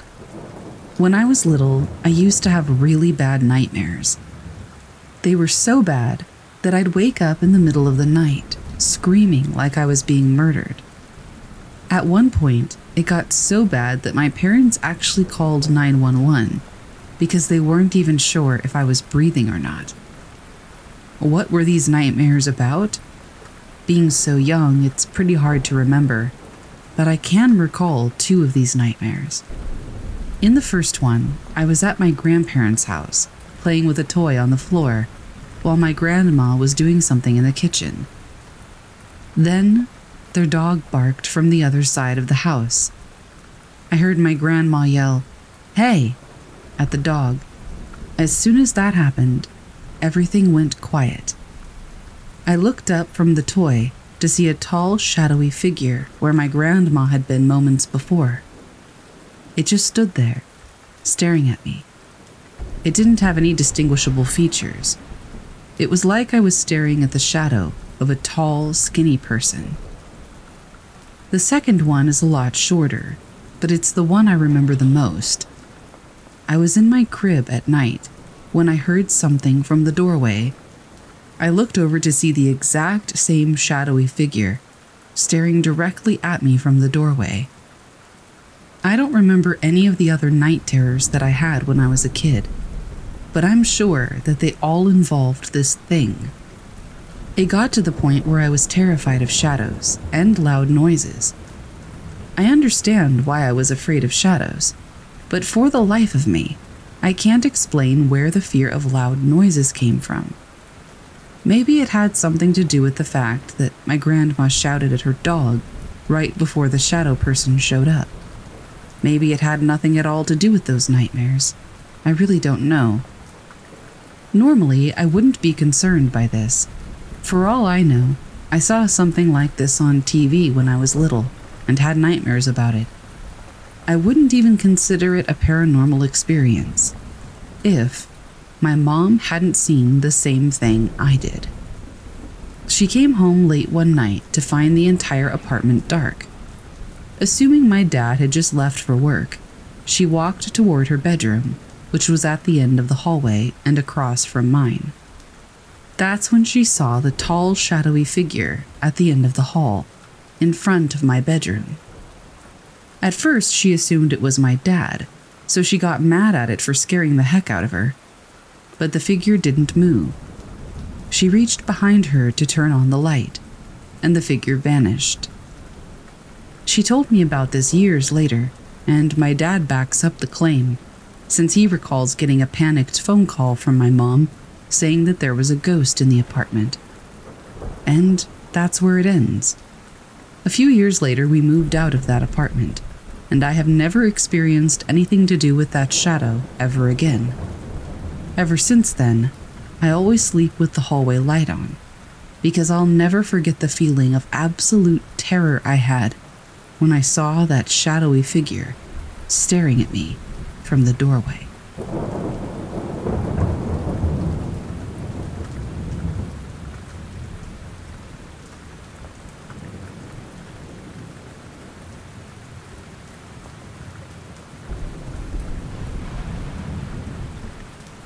This is not necessarily super creepy, but creepy enough in a sense that it gave me some peace, and I think maybe my grandma some peace too. It was around Christmas time. I was staying with my then boyfriend, and I was staying over at his house, sleeping down in the basement. That night, I had a really strange dream. I was in a house, and there was a party going on.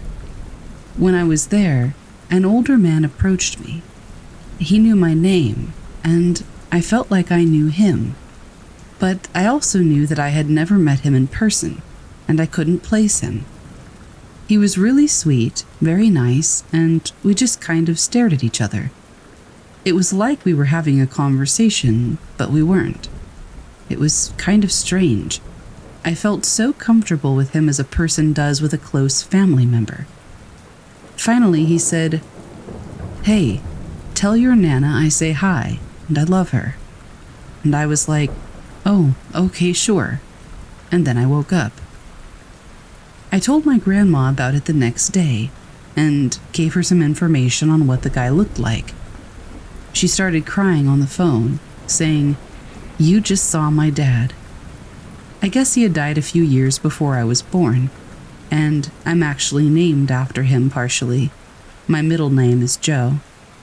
Turns out his birthday was on December 31st. I believe he would have been 90-something, and the dream that I had was also on December 31st.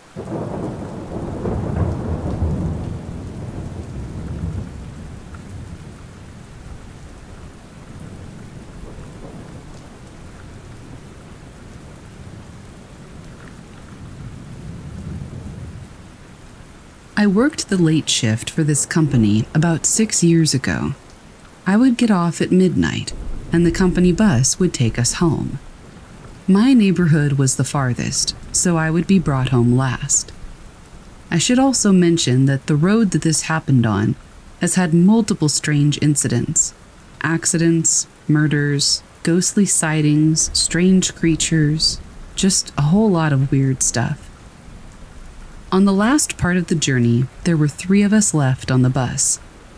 After the driver confirmed our addresses, we continued. I was at the front of the bus. A young lady in the middle and a guy at the back were the other 2 passengers. We got to the guy's street, and the driver stopped and waited for him to get off. After getting impatient, the driver asked the lady to go check if he was sleeping. She came running back to the front of the bus, crying and praying. We asked her what was wrong, and she said that there was nobody back there, and she wanted to go home right now. The driver switched on the lights and floored it. It gets even creepier. After getting off on my street, I began to walk to my house. This was now at about 2 o'clock in the morning. Every dog that I would walk past kept staring at something behind me. When I turned to look, there was nothing. There was no shadow, no sound, nobody. After getting inside my house, I looked out the window for the next 10 minutes. It was just dead silence and dogs staring at nothing. I've never been able to figure out what happened that night, but it was freaky.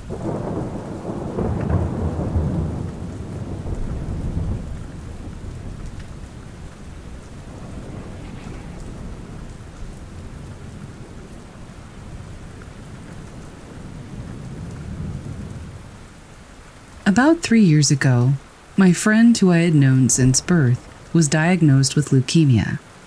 After an intense and scary year-long battle, the cancer won. I miss him so much that I'm tearing up just writing this. Something happened before he died, though, that was really weird. I was eating some food in my dream, and my friend rang the doorbell. He had all of his hair, and he looked happy and healthy. He looked at me and said, "I had a life I was going to live, and I couldn't live it. I want you to live a life and enjoy it." He smiled a bit and shrugged and said, "Hey, it'll be okay without me. I'll miss you too up there, but don't worry about me. The pain is gone." He went in for a hug, and we hugged for what felt like an eternity. "I love you, man," he said, as his parents' car door opened. I yelled, "Mark, don't leave me. Live. You have to live." He just looked at me and said, "Sorry, man, I gotta go," and kind of laughed. I screamed and screamed, "Don't leave me," over and over. But he got in the car, drove down the street, into a bright blue light, his favorite color. The second that the car was engulfed, I woke up crying and screaming. This all happened just as my mom got home. She walked in as I was crying and she said, "Mark died." And I just kept crying and said, I know. I cried for the whole day, but it did feel better being able to say goodbye in some way. I really do miss him. Rest in peace, Mark.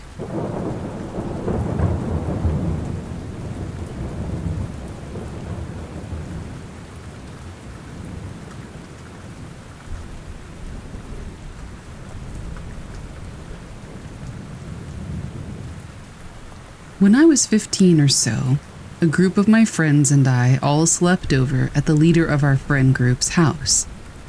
This guy lived in the most absolutely rural area of our rural town, basically in the middle of the woods, a house just surrounded by thick walls of trees. In the evening, we decided to go out and start a bonfire deep in the woods. So we packed up, got all of our materials, and went straight out there. On the way to the spot that we'd be making our campfire at, he told us about how messed up and creepy his woods are, and the numerous things he's seen. White, skinny figures peeking around the shed, staring at him and running off when he looked at it, screaming and whispers from the woods, figures watching him, all that good stuff. It set the mood pretty well. By around 7 o'clock that night, we had the campfire set up, and it was pitch black outside, as it was the middle of winter in New Hampshire. I can still remember how creepy the whole vibe was that night. You couldn't see a single thing besides the ring of light coming from the fire. Everything else was just a black wall of nothingness, and the sound of the forest was so quiet that the silence was almost deafening. At least it was if we weren't talking. We ended up needing more firewood and a few other things that we were using for the campfire, so the leader took me to go with him to get it. Without a flashlight or any light source, he and I walked the 1.5 mile long trail back to his house in complete and utter darkness. It was all good. We were talking, joking with each other, having a good time, and just hanging out, when the first noises started. He immediately made me stop talking. To my left and my right were a bunch of different sounds. Screaming, laughing, talking and whispering, shouting, people saying unintelligible words. It sounded like there was something around 20 people just surrounding us. The natural night vision had finally set in a decent amount, and I looked over at my friend, who had his head down, and didn't say a single word. Known for being a complete goofball and a wild, funny dude, I had never seen him look so shaken and serious in my life. He had this look to him that still kind of haunts me to this day, as I knew him pretty well, and he always portrayed himself as the fearless leader type. Seeing him so shaken up and afraid was very unsettling.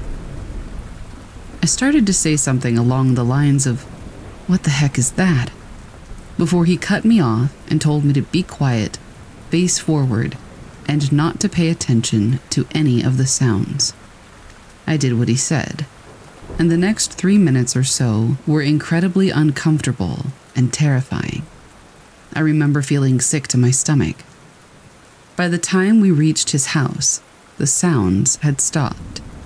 We both grabbed what we needed in total silence. That's when I could really listen to the sheer quietness of that night. No birds, no sticks falling, not a single sound. Absurdly silent. We walked back to the campsite, and nothing else occurred that night. It's still my most unsettling and bizarre experience that I have no explanation for, and I'll never forget it.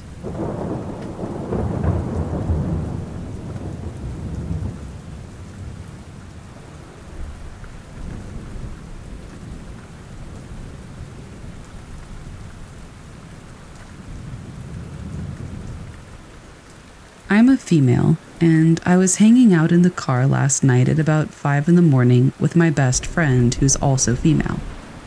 I will refer to her as Heidi. We wanted to watch the sunrise, but we live in a pretty big city, so we were trying to find a flat, high place where we could see the sky. Basically, I was just driving east until I found an empty parking lot or something that would be suitable. I guess we got distracted with the conversation, because I drove probably a lot farther than I should have. Suddenly, there weren't any buildings or lights around at all, just darkness and a few trees. Up ahead, by a stop sign, there was this squarish gray shape that was lighter than the surrounding area. We both leaned forward and squinted to see what it was. Heidi asked what it was, and I said, "It's where the road goes up or something like that." It was really dark, so I wasn't positive, but I was pretty sure. I think she said something else after that, but I don't really remember what it was because it was just a normal conversation. The road suddenly dipped, and I drove up the slightest incline.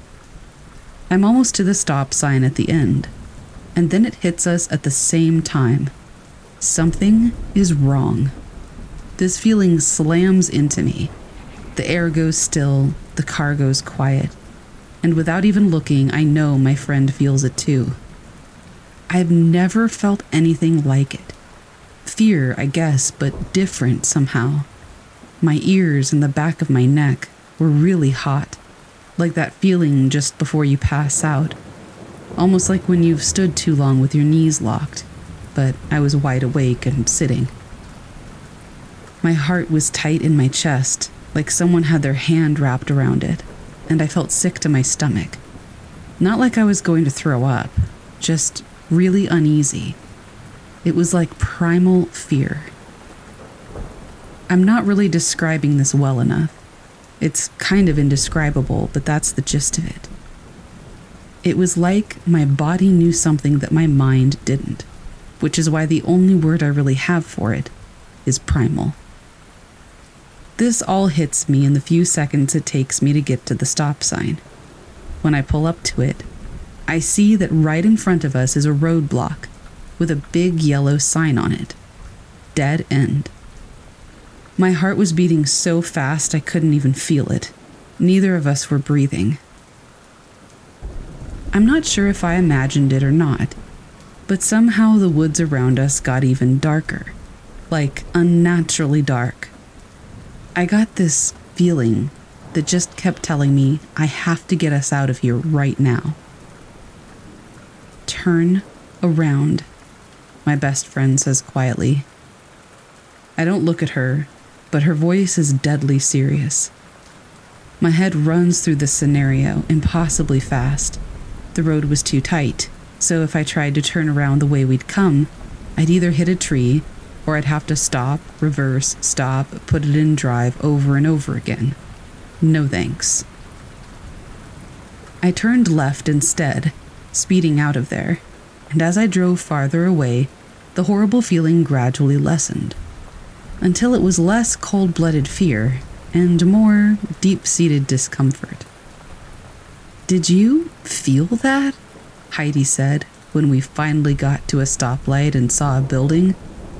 We started talking to each other, just basically saying, "What was that?" And Heidi actually said it first, but apparently in the moment we had thought the exact same thing. I'm about to see something. I remember looking around in the dark when it happened, and I was just sure that I was going to see something. I don't even know what I was expecting, but I was just positive about it. Heidi said she looked away from the windows, but I was driving, and I didn't really get up the urge to look away for some reason. I don't know. I know nothing really happened, but this really spooked me. Heidi said something like maybe it was an animal hiding in the woods, or maybe there was a dead body, or maybe it was just a person who had really bad intentions. I don't know, but no logical human explanation feels sinister enough. I pulled up a satellite view on my phone of where we were, and there's not really much going on in that immediate area. Past the dead-end sign, the woods get thicker, and the road turns into gravel and eventually leads to this non-profit organization, some kind of little church organization. There's a few little buildings built in a circle and what seems to be some mobile homes or RVs or something, and 2 to 3 houses, all in this little clearing in the middle of the woods. There's also a little river past that. Other than that, there's just not really anything around there. Still, I haven't stopped thinking about this since it happened.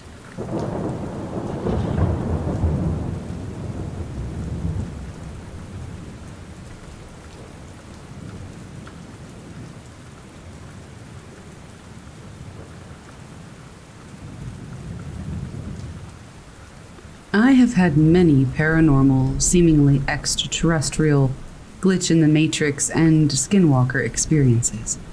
I think one too many for one person to have.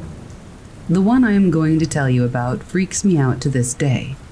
There is quite a bit of detail to this story, so I will try to make it as coherent as possible. The time was 2011, my final year of high school.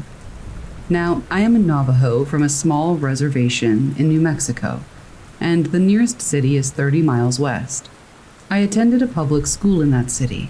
Therefore, I had to wake up at 5 a.m. every morning to catch the bus at 6, which picked up more kids along the way, and we would arrive with just enough time to get breakfast before class at 7:25. This particular morning seemed normal. My alarm went off at 5. I showered, fixed my hair, and was ready by 5:40. I would usually give myself 10 to 15 minutes to make some breakfast and pack my lunch. I did just that, and decided to have Pop-Tarts that morning. I checked the time on the stove clock, and it was 5:50. I popped the tarts into the toaster and went to my room to gather my things into my backpack. As I was finished with that, I saw that my alarm clock read 5:55, and I went to grab my Pop-Tarts. The stove clock read 5:56. We had a big clock right by our front door, and it also read 5:56. I checked the time often so that I could perfectly time my walk to the bus so that it showed up just as I arrived at my bus stop. Additionally, it was a winter morning, and it was dark out. The sun didn't start to come up until about 7, and I didn't want to be stuck in the cold dark for too long. Normally, when I stepped outside, there would be cars driving about, neighbors who turned on their vehicles to warm them up from a frigid winter night. But that morning, there was nobody, and that was a bit strange to me, but I didn't pay that fact any mind. Now, since it's the reservation, aka the middle of nowhere, where I lived, there wasn't much light either. Few residents had streetlights in the cluster of homes where I lived. Unfortunately, the route that I walked every day had no streetlights, so the only lights I could see in the near pitch black were the ones at my back from our porch light in the north, a neighbor's porch light who lived 3 acres away in the southern direction, and the far-off lights of the city that lit the sky in the east. There were also the lights from the reservation clinic, which was about a mile south as well. I should also let you know that each home in a cluster of homes is set on an acre lot. My bus stop was 2 acres away. I would walk directly south to meet up with the only paved road, the highway, which met the dirt road in the east. From my home to that stop, it only took me a minute or two. When I stepped outside, nothing was astir, which, like I said, was really odd. However, I wasn't out there alone, because although it was almost pitch black, I saw the silhouette of a girl who caught the bus at the same time as I did, and at the same stop. Good, I thought, I'm not out here alone. I followed about 10 feet behind her. When we neared the stop, she veered off to the cattle guard, where she always sat to wait for the bus. I always sat on the porch steps of my uncle's house when the bus hadn't arrived yet, which was only about 5 to 10 yards from the bus stop. When I sat on those steps, I started to notice more and more things that were out of place. One of those was the fact that my uncle, an early riser who was always awake by 5, who always had his lights on by the time I was catching the bus, was not awake. He wasn't out having his morning coffee as usual. No lights, no sounds from inside his house. I thought, maybe he's sleeping in today. Then the neighbor whose home was 3 acres away from mine, my uncle's next door neighbor, whose porch light was on, would normally have had their vehicle running, warming up by now, and their lights would be on, showing that somebody was awake and probably getting ready for work. But there were no signs of anybody being awake at all, and the truck wasn't on. Well, maybe they have the day off, I thought, still waiting for the bus. The other girl's silhouette I could see from the city lights that lit the sky to the east, and she was still sitting there and waiting as well. I was a little bit unsettled, but I didn't start to feel really creeped out until I started to hear the howls and yelps from what sounded to be a pack of coyotes that seemed to be only across the main highway. Since I didn't have a cell phone at the time, I had guessed that I was waiting for about 10 minutes. Finally, I thought, okay, this is ridiculous. Where is the bus? It should have been here by now. I was on time, and it was very unlike the bus or the bus driver to pick us up more than 5 minutes late. I decided to wake up my uncle and ask if maybe we had missed the bus, so I knocked on his door for a good 3 minutes, to no avail. Then I just decided to walk over and ask the girl if she wanted to walk back to our homes together, since I was sufficiently weirded out by the events. As I neared her and where she sat, my eyesight adjusted in the darkness, and when I was within arm's reach, I saw that there was nobody there. I thought I was going crazy. My mind raced and I felt panic and queasy in the pit of my stomach. All the creepy skinwalker and paranormal stories that I had heard over the years began to run amok in my mind. But what remains from those stories was that I was always told to never fear any of it. You should never be afraid of the evil things that lurk in the darkness, because your fear is their fuel. I decided not to panic and run home. Instead, I just walked briskly back home, still able to hear the whoops and calls from the nearby pack of coyotes, and trying to figure out what was going on.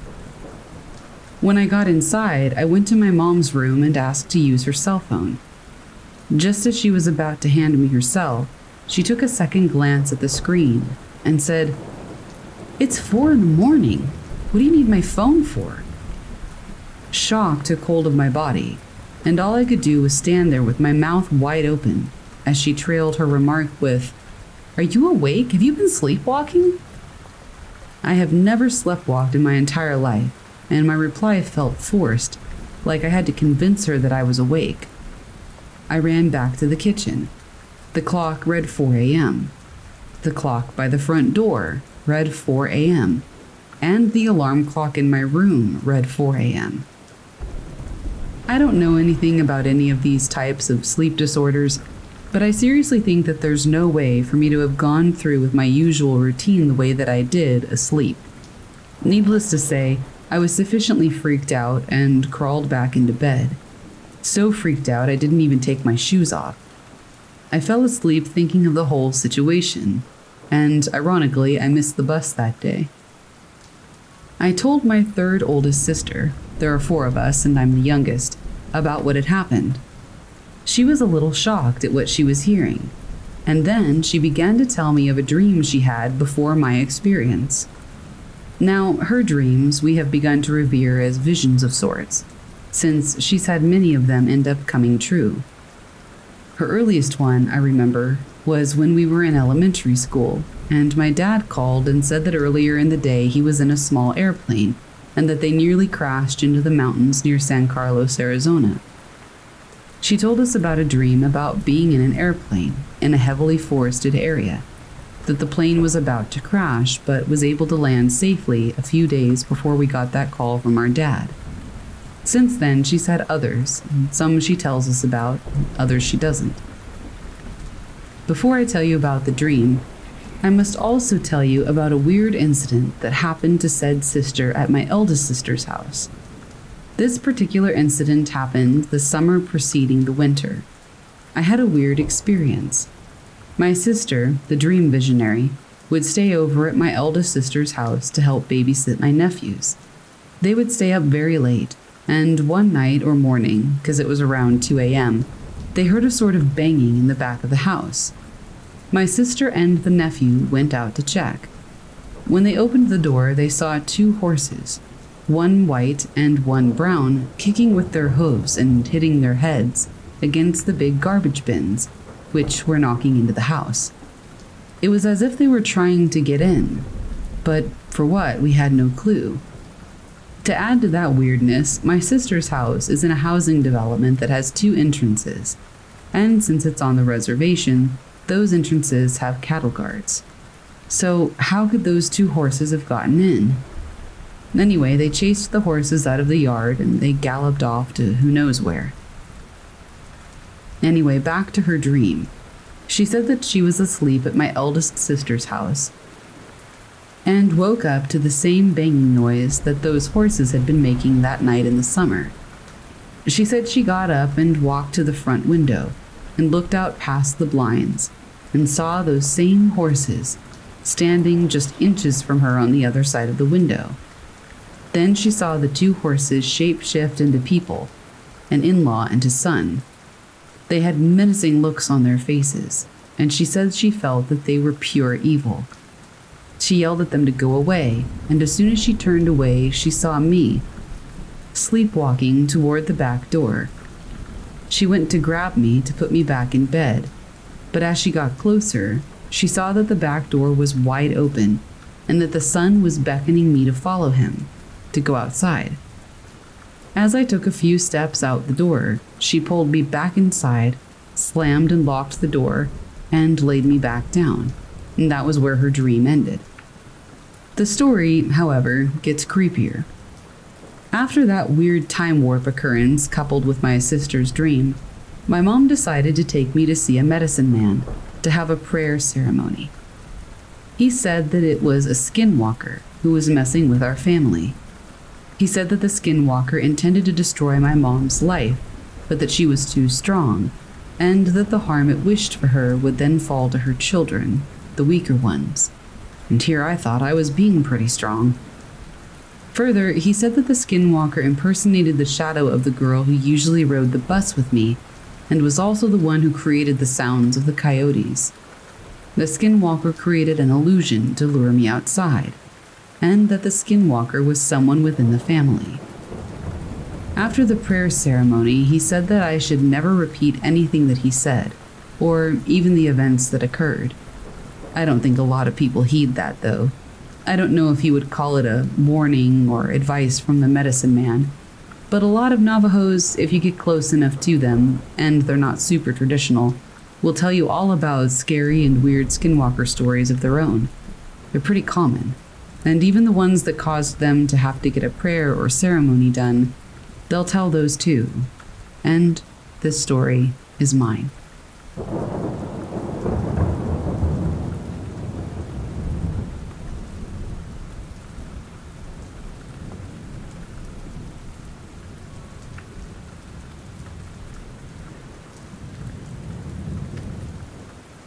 My friend and I camped on his property in the middle of nowhere.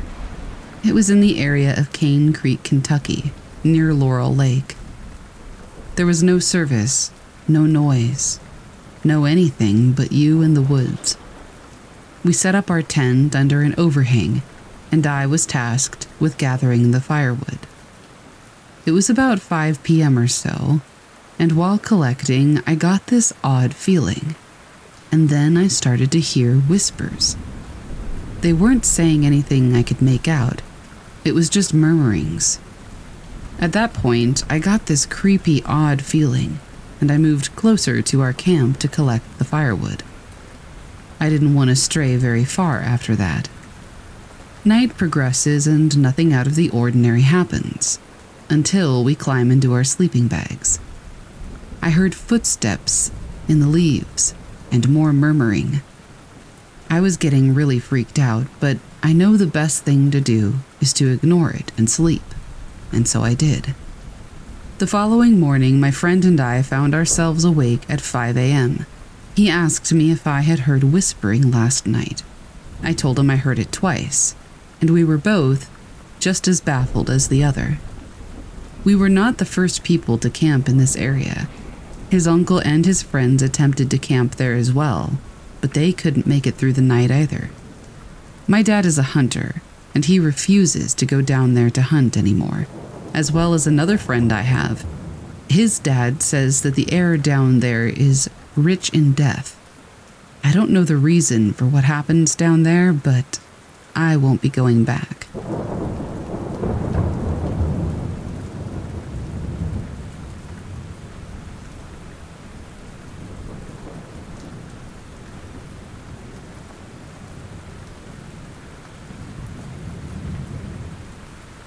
A few years back, my mom was coming home after spending the afternoon at my aunties, cousins, and their kids' house. When she got home, Mom told my husband and I about the incident she experienced waiting for a bus. We come from a family of healers and sensitives, so I've had paranormal and supernatural experiences all my life, as has the rest of my family. My mom, although slightly skeptical and a bit reluctant to embrace the gifts which our ancestors passed down to us, has had her fair share of unexplained events in her own life. She told us that while she was waiting for the bus, she suddenly saw movement out of the corner of her eye. Across the road, she saw 3 young people. In usual circumstances, this wouldn't be out of the ordinary at all, as the shops are regular meeting places for all the local teenagers. However, there was something slightly odd about these young people. My mom said that they were dressed in the period of the 1970s, when my mom was a young teenager. People were milling about around them, very near them, but nobody was acknowledging them. Their existence was completely overlooked by other people, as if they were invisible. My mom was distracted for a brief moment, and when she looked back again where the mysterious teenagers had been, they were gone. She even watched the only open shop, as she thought maybe they had gone in. She waited until her bus came 20 minutes later, but they didn't come out. There was nowhere else they could have gone in the time that my mom wasn't watching them. Mom said the most unsettling thing about it was how normal these teenagers looked, but the fact that she was the only one that seemed to be able to see them. It's a story she still tells today.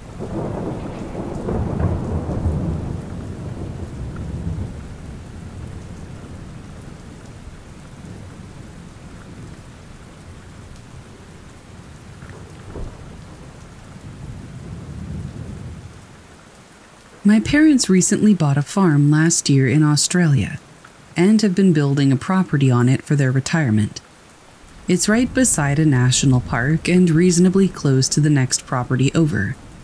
The only thing that sucks is that we have no cell service, besides the top paddock where they're building their house. Not too dodgy, right?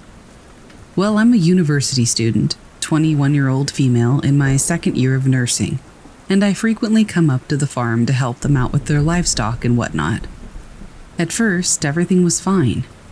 We had a small 2-bedroom cabin in the lower paddock that I stayed in every time I came up.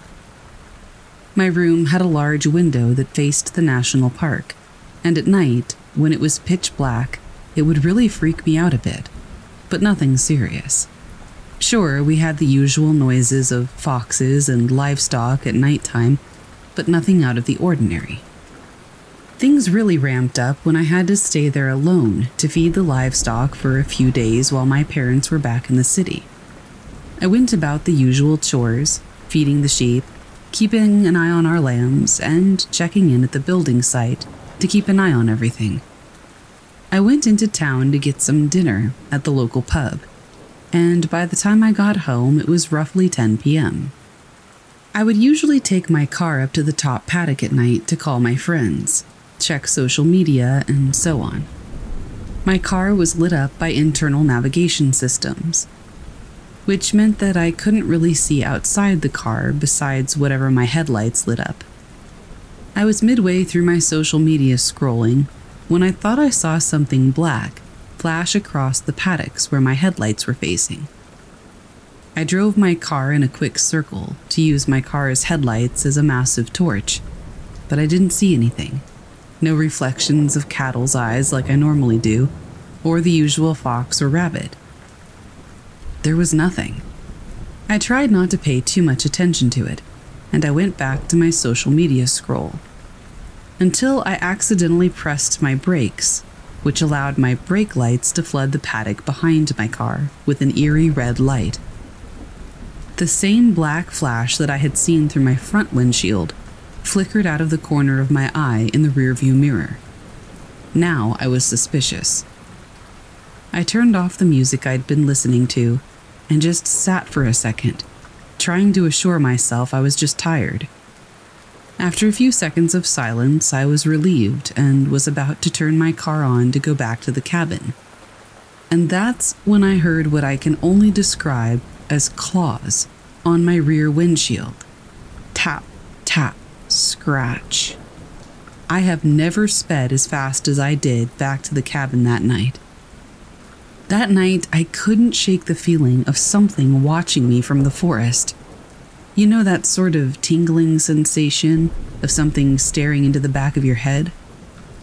After tossing and turning, I put up a newspaper in front of my window, the one that faces the woods, until it was completely covered. The feeling immediately went away. Still, it's safe to say that sleep did not come easily. The following night, I chose to go to the top paddock while it was still reasonably light. All was pretty peaceful, and I had all but forgotten about the previous night's events. I was admiring the gorgeous pink sunset when I saw a flash of green in the sky travel for a split second and then disappear. Now listen, I'm not one for UFOs, but I know it wasn't a helicopter because it was light enough to see the sky, and the stars weren't even out yet. I thought it was cool, so I called one of my friends who's a massive skeptic about everything paranormal. Of course, she thought I was nuts and proceeded to give me crap for it. It started to get a bit dark for my liking, so I went back to the cabin and cooked some dinner. All was fine until I went to sleep, the newspaper from the night before still clinging to my window. I woke up at around 2 a.m. to a sound. I went to take a look on foot with my spotlight. Now, usually, when you bring a very bright light and irritate the sheep, who were already going nuts, you hear about it. Keyword being usually. I walked over to the paddock and started scanning with my spotlight, and I didn't see anything. The sheep were bleating like crazy, but none were injured or even remotely in a corner of the paddock, huddled together like they usually do when there's a fox or a predator. That was until they all went silent. 1 second they were so loud that they echoed around the hills, and the next, it was dead silent. Now I was truly scared. I raised my rifle and started looking around, feeling like everything around me had its eyes on me. It was then that I heard a thump of something heavy being dropped on the ground, heavy enough for me to feel the vibration in my feet. I booked it back to the cabin and locked everything behind me. I was pacing around, double-checking the doors and windows, when I heard it. It sounded like humming, but it was distorted, and there were footsteps with it. These footsteps were not human, though. It's like something was limping and then quickly recovering. Step, step, step, step, step, step, around the cabin, and stopping at my bedroom window.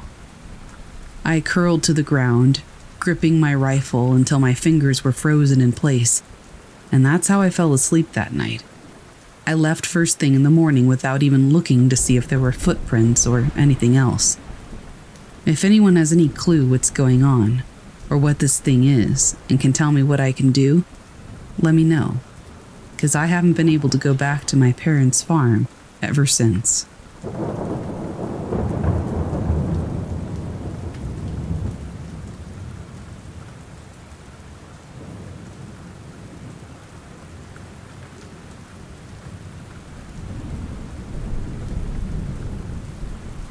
This happened in 2009, during my summer holiday when I was 8 years old.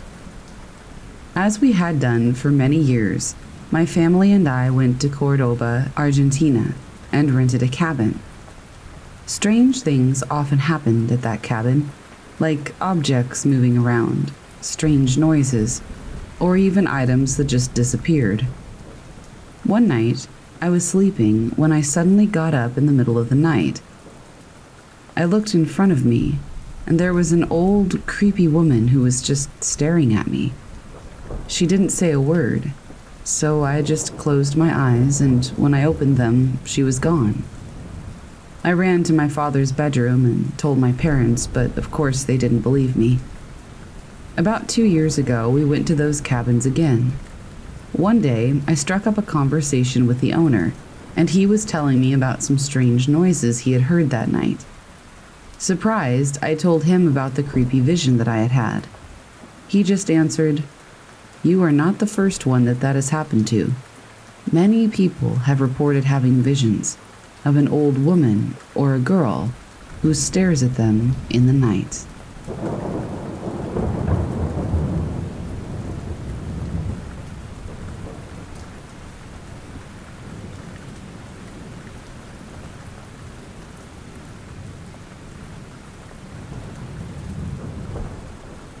I was in the middle of nowhere, and I heard a knock on my car's mirror. I work as a security guard in various hospitals, and I keep on changing sites during my shift because that's what my job requires me to do. I was going to another site tonight at about 12:30 in the morning when I stopped my car at a signal. The roads were pretty empty, emptier than usual, maybe due to the long weekend here in Canada. It was all dark around and not even a single person or car. Then when I stopped at the signal, my car just turned off automatically. Then I heard some kind of knock, as though somebody was knocking on the back mirror of my car. I looked around from the inside, but I couldn't see anybody. I checked all the mirrors and the doors, and they were all locked, and then I left. There was nobody and nothing around that could have made that noise.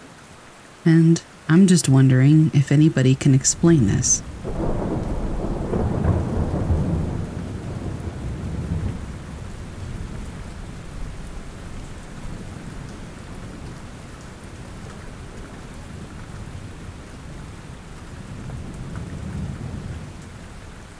I live in North Dakota, in cattle country. In 2019, my grandpa passed away in the old farmhouse, which was the homestead for multiple generations. He died of suicide. It came out of nowhere and took everybody by shock. He was a very stubborn, independent man, so I just assumed that he preferred to die his own way, as opposed to being sent to some kind of old age home. He was also known to drink heavily from time to time. My father and I found him in his rocking chair, with the gun on his lap. Since then, there have been a run of odd events happening in and around the farmhouse and yard.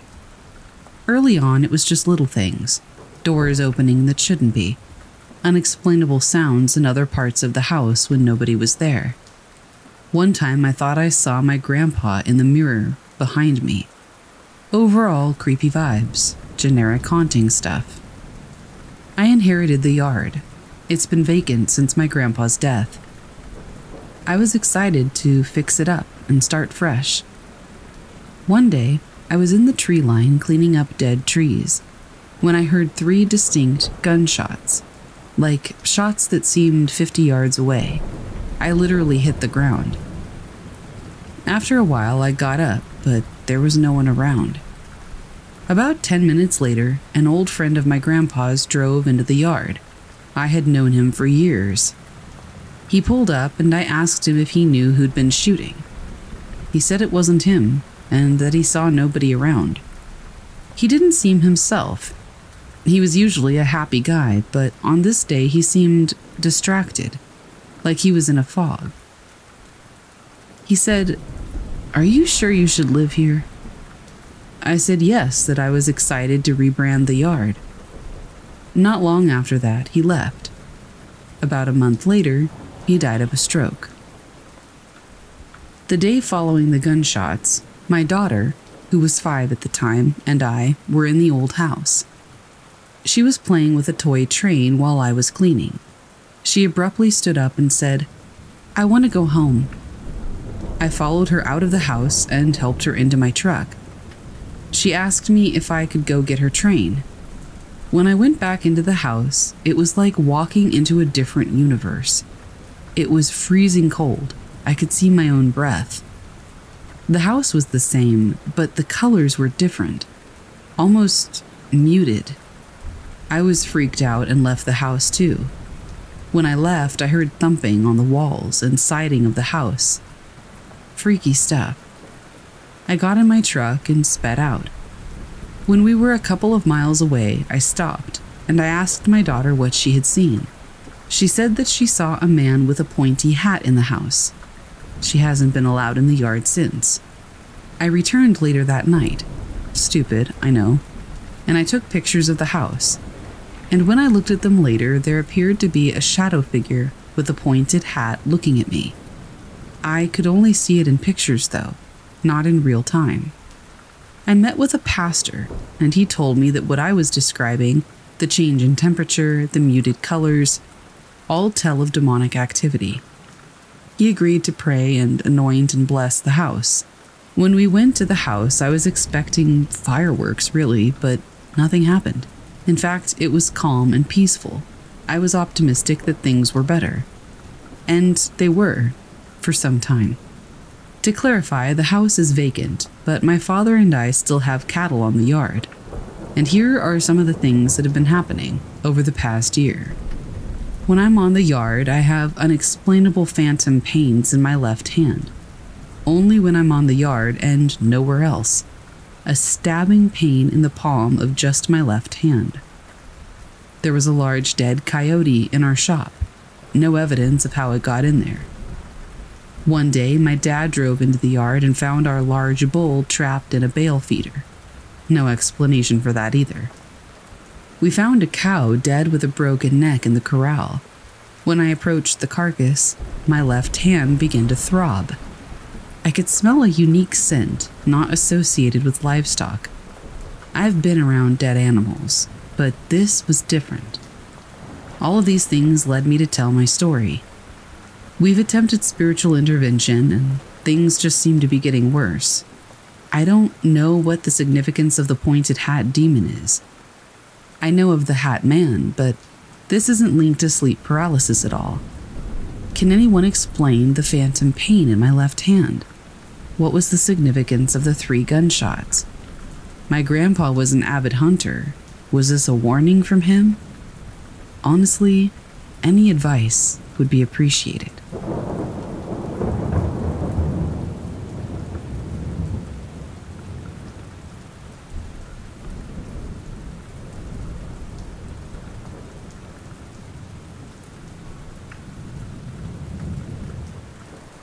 I wasn't sure where to tell this story, and I probably sound crazy. But this definitely happened. A while ago, I was on the bus back home with my little girl. We had just had a really fun day out. I felt this strong energy, and I wanted to investigate, but with my awkwardness, I just kept my head down. Although I kept thinking, what is it about that group of older women that was in the front? And why does it feel like this energy is coming from that direction? This was not just somebody giving off vibes.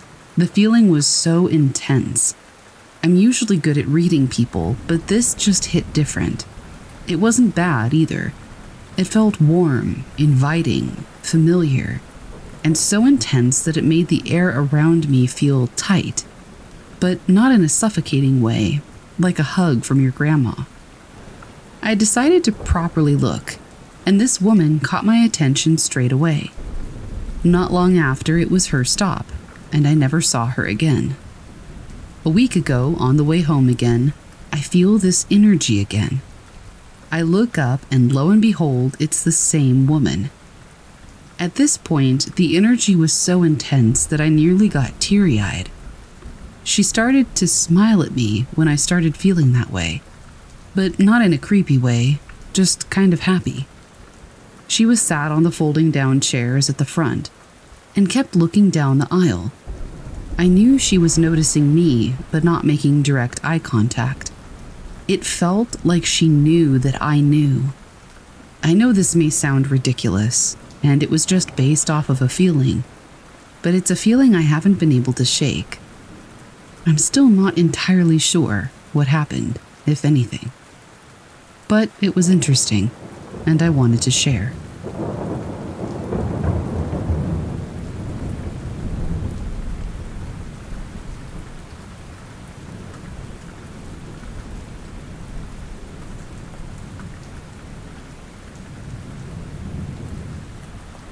I'm a bus driver for TransLink, Bus 169.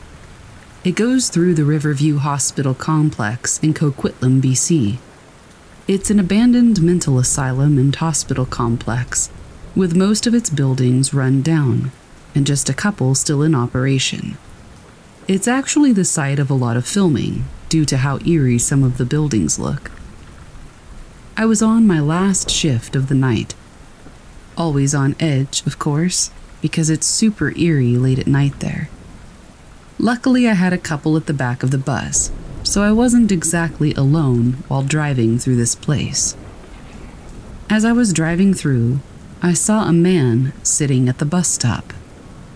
Immediately, I was filled with dread, because it was after midnight, and I doubted that somebody would randomly be waiting for a bus at this hour, especially since this complex was closed off to the public at 9 p.m. every day. So I had to do what I had to do, and I pulled over to let the man in.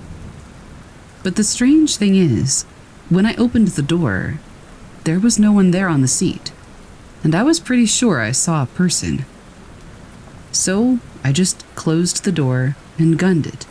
I was not going outside to check. That would be a rookie mistake. Anyway, I make it the rest of the route okay, and I pull up to the last stop at the bus loop.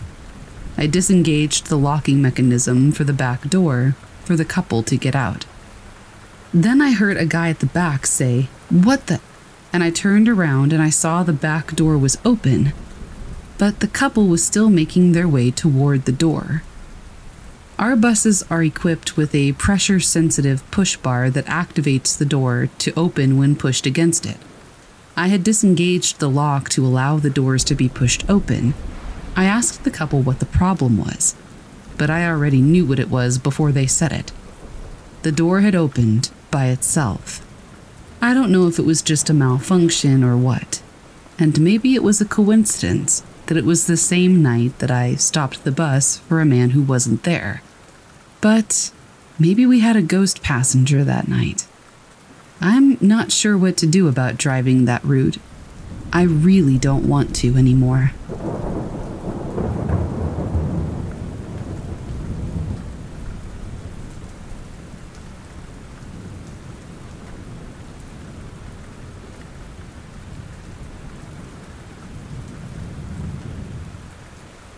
I had moved into a new apartment with a roommate who was related to a friend of mine. This apartment was located on the opposite side of town, and I was not familiar with this area when I moved there. A lot of these apartments were literally newly built, but a lot of the lots around the area were still being developed, and it was a very desolate part of town. Most of the area, before construction began, was large amounts of old farm areas that were unkempt and no longer lived on. I am very sensitive to the paranormal, and during this time I was just beginning to understand why there was so much paranormal energy around me. My fear was literally a beacon, as my aunt explained to me. The very first event I experienced after moving into my new apartment happened within a week. At the time, I didn't have my own car, and besides getting rides from friends, I mostly had to take the bus to get to work. The bus stop that I had to walk to was pretty far away from the apartment complex. There was a lot of new construction everywhere on that road in front of the complex, but there was a gas station and a very small shopping plaza that was mostly empty, except for a bank and a small mom-and-pop grocery store. I used to sometimes stop at this grocery store and get some Starbucks iced coffee before walking to the bus stop. One very early morning, I want to say maybe around 5:30 a.m., I was walking to the bus stop. I had my earbuds in and I was just walking along, not really paying attention to my surroundings. Suddenly, I got a very cold chill up and down my spine, and I got the distinct feeling that someone was walking behind me. I turned around, but nobody was there. I got a little nervous and left one of my earbuds out just to keep myself a little more alert. I continued walking, and was almost to the shopping plaza when I heard running footsteps behind me. I turned around again, and even though I continued hearing the footsteps and was totally frozen in fear, I didn't see anything. I couldn't move a muscle. And then I heard something rustle in the bushes next to the sidewalk, very close to me, and the footsteps stopped. I caught my breath, and for some reason the energy that I felt was not a positive one, so I decided to sprint to the little grocery store in the plaza. I calmed myself down long enough to walk over and buy what I needed. Then I realized I had at least another 7 to 8 minutes to walk to get to the bus stop. As I near the door to leave the store, in the parking lot, I see as clear as day a figure of a man that seemed like he was standing in his own fog. I honestly couldn't tell any of his features, but as soon as he seemed to realize that I saw him, he vanished before my eyes.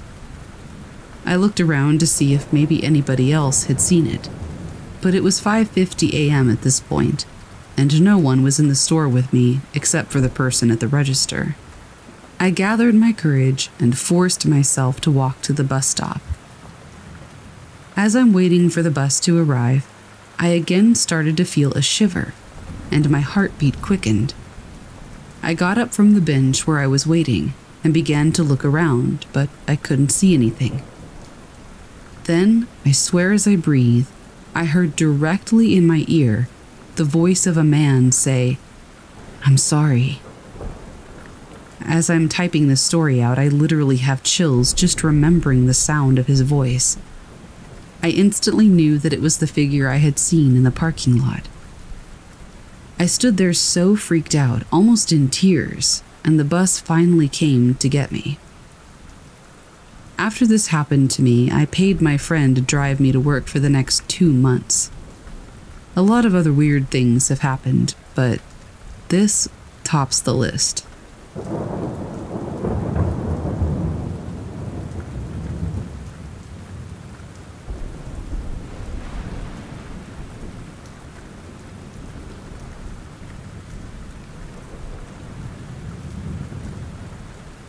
Back in 2019, my girlfriend and I went on a vacation to an island in Italy. Everything went well, except that the last day it did rain a little bit. It didn't rain a lot, though. The streets were dry, but the sky was gray, and we came back to our little house at about 5 p.m. because of the weather. We got bored pretty quickly, and we had to wait at least 3 or 4 hours before going to eat at a restaurant. So I decided to visit the only part of the island I hadn't seen. We got on the motorbike and went to Calafante, which I found out was totally abandoned due to a collapse that had happened in 2017. The whole neighborhood was as neglected and deserted as the beach and the restaurant were.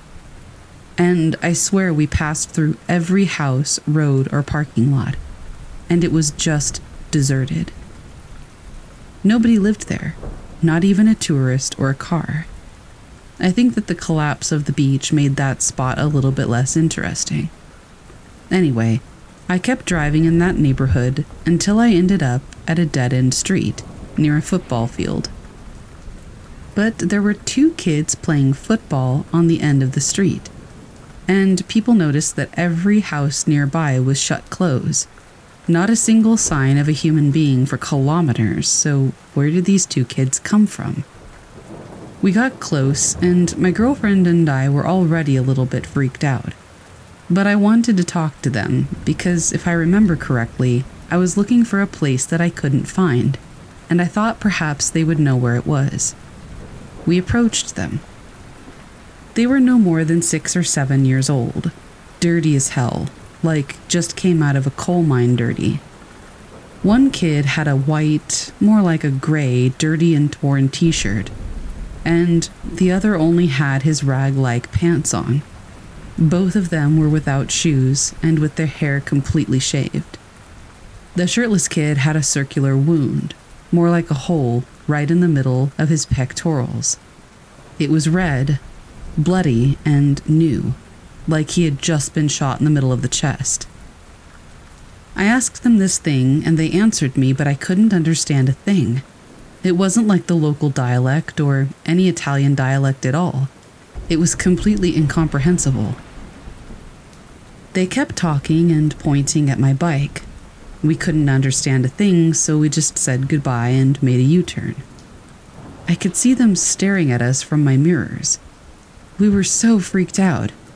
They looked pretty injured, but they were acting super casual. I don't know why, but my girlfriend and I are pretty sure they were some kind of ghost. Like maybe kids that died in the World War or something like that. I don't know if it's a proper paranormal encounter, but it's the only story that I still can't explain.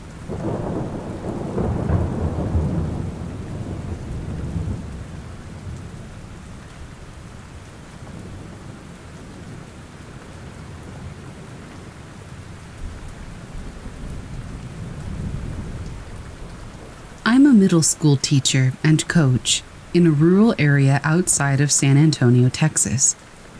As a part of my coaching contract, I have to get my CDL and bus my athletes to and from games. After our last game of the volleyball season, I was driving the bus back to the bus barn. It was around 9:30 or 10 o'clock at night, so it was already super dark, and there weren't many cars out. But I've driven this part a million times, and I was just excited to return the bus and get home to my husband and dogs. The bus I had wasn't anything special. It was just an old sub bus from 2004. There are cameras inside that don't record audio, apparently, and a few switches were broken. But as long as the brakes worked and the bus got as close to 50 miles per hour as it could, it was perfect. I was approaching a bridge when a whispering voice began to speak through the radio. This didn't surprise me much, because there's usually an interference near this bridge, due to it being near the train tracks.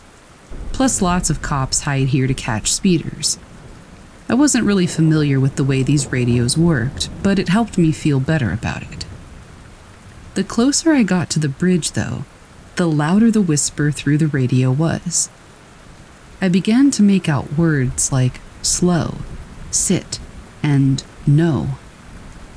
As soon as I started to go underneath the bridge, I did a mirror check just to make sure I had enough room on the sides. Everything seemed normal, until I looked in the inside mirror that could see all of the seats behind me. Sitting in the very back row on my right was a figure. It was pure black. Just a black abyss sitting straight up in the seat as if it was one of my athletes. At first I thought it was a shadow, but as the bus moved, it stayed put, unlike the shadows around it.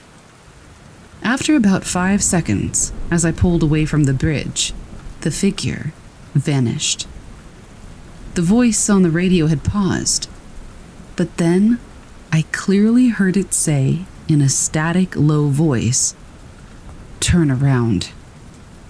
I snapped my eyes forward, terrified, and pressed the gas a little harder, praying that I could get this old bus to go faster. The bus barn gate was open and about 50 yards away, and I only stopped when I parked the bus. I did a quick sweep of the inside to make sure that nobody had stowed away and that this was some kind of prank, but there was nothing out of the ordinary. I asked the other coaches the next day if they had ever had any weird experiences around the bridge, but they said no. I'm going to ask the coaches at the other schools as well. I did get a chance to tell this story to one of the bus drivers that I get to see most mornings during the AM drop-off. He's an older driver who's been around since 2001. He mentioned that gangs used to race down that stretch of road all the time back in the early 2000s. One day, a race ended in a fiery crash just before the bridge, and a young man lost his life. The bus driver had heard similar stories to mine about the radio near the bridge, but never had anybody said that they had seen an apparition before. I asked if he knew of somebody I could contact to see the footage from the camera on the bus, but he laughed and said that they would probably think I was crazy and drug test me on the spot. This was the scariest experience I've ever had driving a bus. I pass that bridge every day on the way to work, and it just gives me chills. I don't have to drive a bus again for another 3 months, but I'm already dreading it.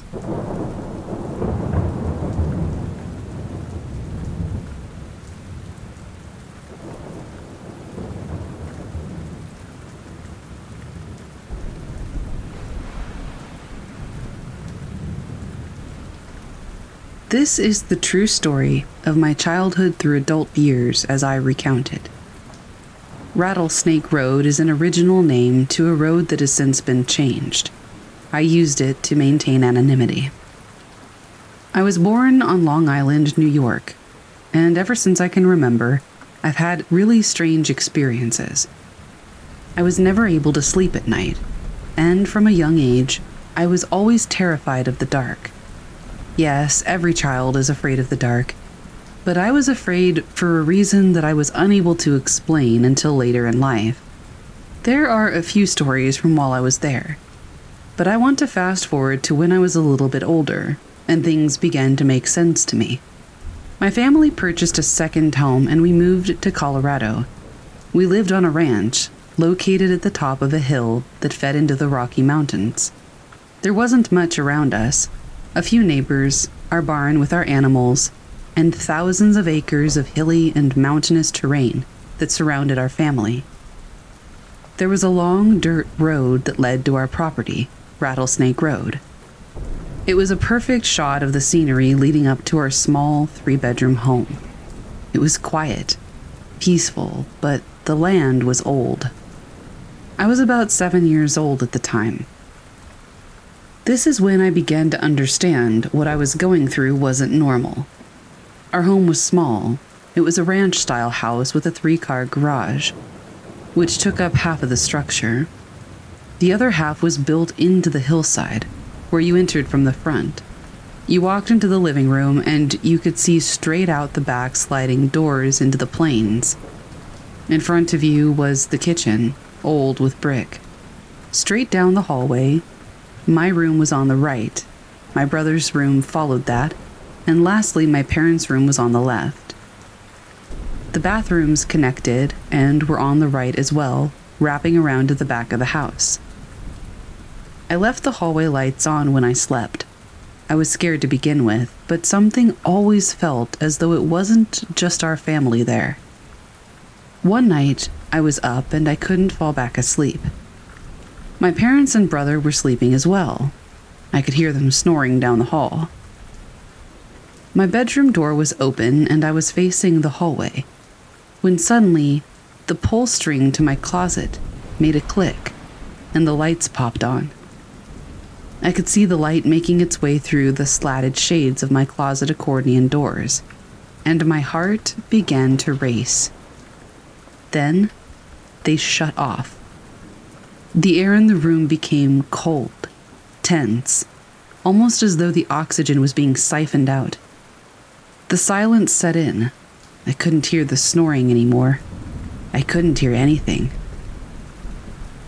I looked toward the hallway, and there was a short, black static mist. It had no facial features, but what I could see would have been a mouth. It seemed as though it was smiling ear to ear, which paralyzed me with an intense feeling of dread. It passed out my doorway and out of sight, not making a sound. Moments later, I heard what sounded like the door to our garage open and close, and the air lifted. All of my surroundings returned to normal. I knew I was awake. I knew what I had seen there. And it visited me, only to get worse as time went on.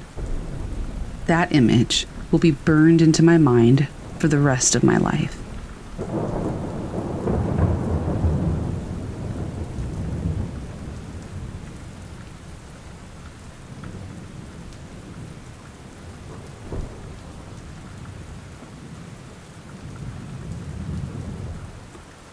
For some backstory, I'm a 26-year-old female.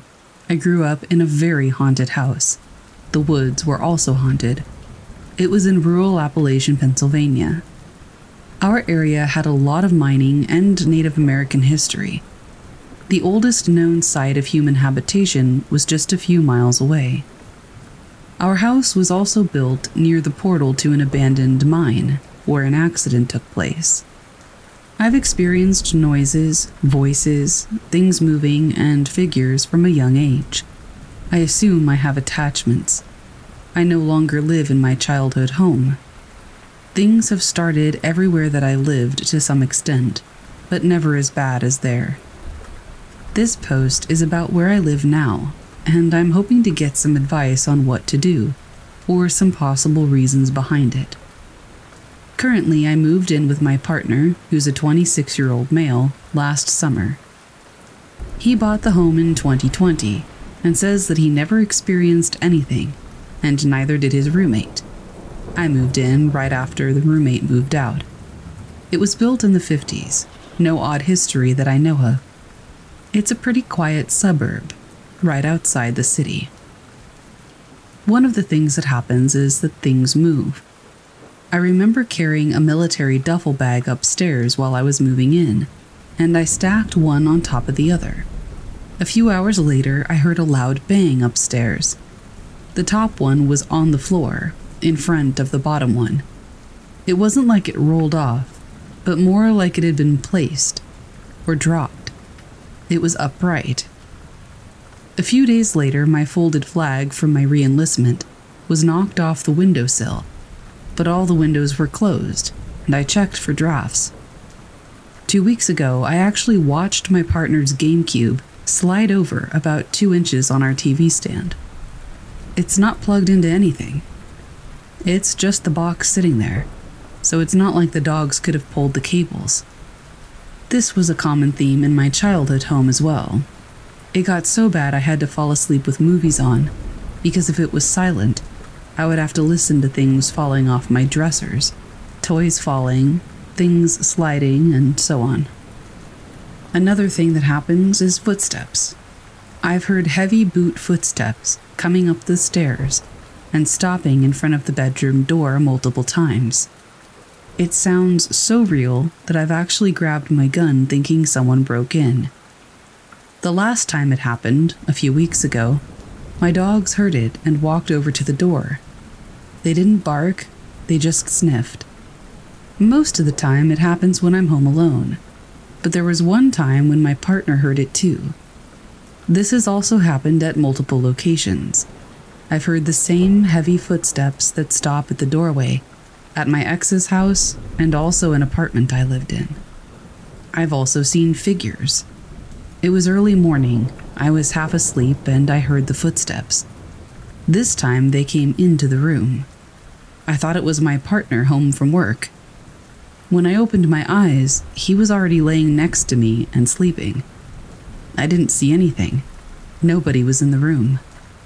When he woke up, I told him about it, and he said that he had a dream that night where someone was in the house walking around, and that he saw a figure standing in our room. A black figure with weird eyes. He said that he's dreamed about a figure in our room a few times since he started seeing me. My ex also experienced the same thing, and would sometimes see black figures, or a man with a mustache, in the room in his dreams, but only when he was with me. One of my friends also saw a man with a mustache standing next to my bunk in her dream, while we were at training a few years ago. We've heard voices as well. My partner has heard me calling his name, or saying, "Babe," in the next room when I'm actually upstairs and didn't say anything. This has happened about 5 times. It's another thing that used to happen to me in the house that I grew up in. I would hear a woman saying my name in the next room when my mom wasn't home. Last night, I woke up and saw the shadow of my dog sitting upright on the end of our bed. I could see the shape blocking out the light of the TV behind him. I could see shoulders. Sometimes my dog gets too hot and can't sleep, and will sit up like that. So I reached forward to pet him, and my hand didn't touch a thing. He was actually laying down flat on his side. The shadow was behind him. I didn't have my contact lenses in, so I couldn't see too clearly. My regular eyesight is horrible. I just see shapes. I turned my phone flashlight on, and the upright shadow disappeared. I haven't seen a figure since I lived in the first house, which is why I'm concerned. Little things have always started after I moved in somewhere, but it's escalating faster this time. This brings me back to the mine behind our childhood home. 2 months ago, my 2 brothers, my partner, and I decided to go back to those woods and try to find the entrance. Well, we found it. The portal was collapsed, and they tried digging it out. We found pieces of the old mine cars, and we all brought a little something home. Do you think it could be escalating because we went back?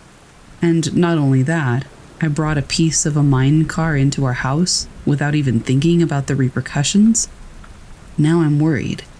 I haven't told my partner about the figure. And now, I'm just wondering, what comes next?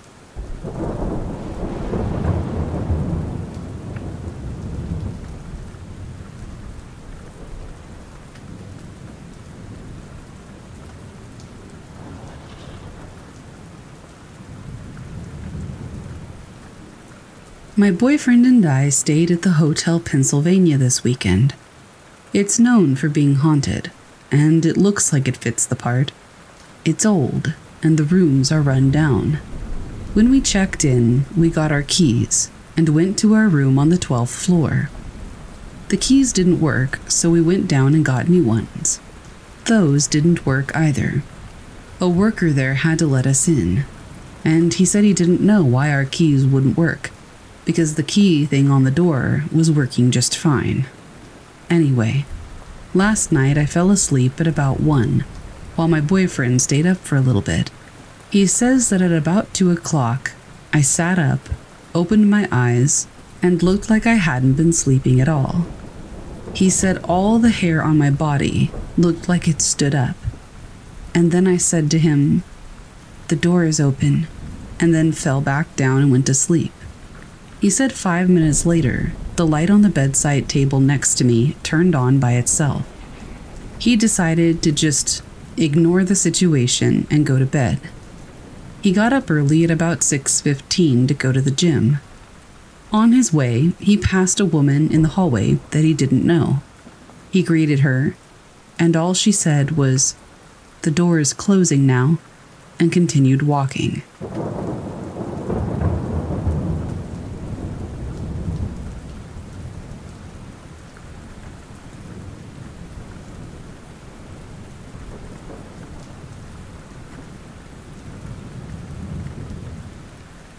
I'm wondering if anybody has any information about the Omni Bedford Springs in Pennsylvania. I live very close, and I used to go there daily to swim. It flooded when I was a child. In the early 2000s, Omni bought it and restored it, while adding on as well. Construction workers reported many strange occurrences. It was James Buchanan's summer White House. It was a facility to hold foreign diplomats during the wars. The springs are known to have healing properties. I have always felt a presence in the old section of the main hotel. I swam laps there for years in the famous pool. One day, they were filling the pool, and the hose was still. They fill it using the natural spring water from the mountain. About 15 minutes later, it looked as if a child was holding it and playing with it, swinging it around. My friend and I always swam together, and we both saw it. And then, we both saw it suddenly stop. On other occasions, we would hear splashing when nobody was in the pool. One time, I felt a huge movement in the water while swimming. Nobody was there, though. We were the only ones there, and my friend wasn't in the pool. We also spotted a gentleman at the top of the stairs to the balcony, where the band used to play for the pool, but nobody was there when we looked again. I have also sat in the library many times reading while waiting on my friend to arrive, or before I hit the road. I would hear sounds. I'm not sure what the room used to be, but the windows are scratched from brides testing their diamonds, I was told. They also have some of the guest ledgers there. All of the things that happened to me were between 3 in the morning and 6 in the morning. Does anybody have any idea what's going on there?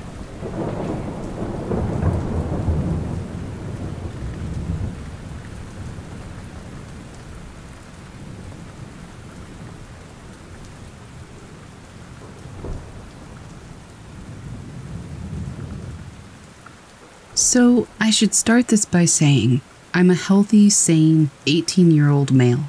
I've never had hallucinations or been seriously sick in my life. I've also never been known to black out or take micro naps.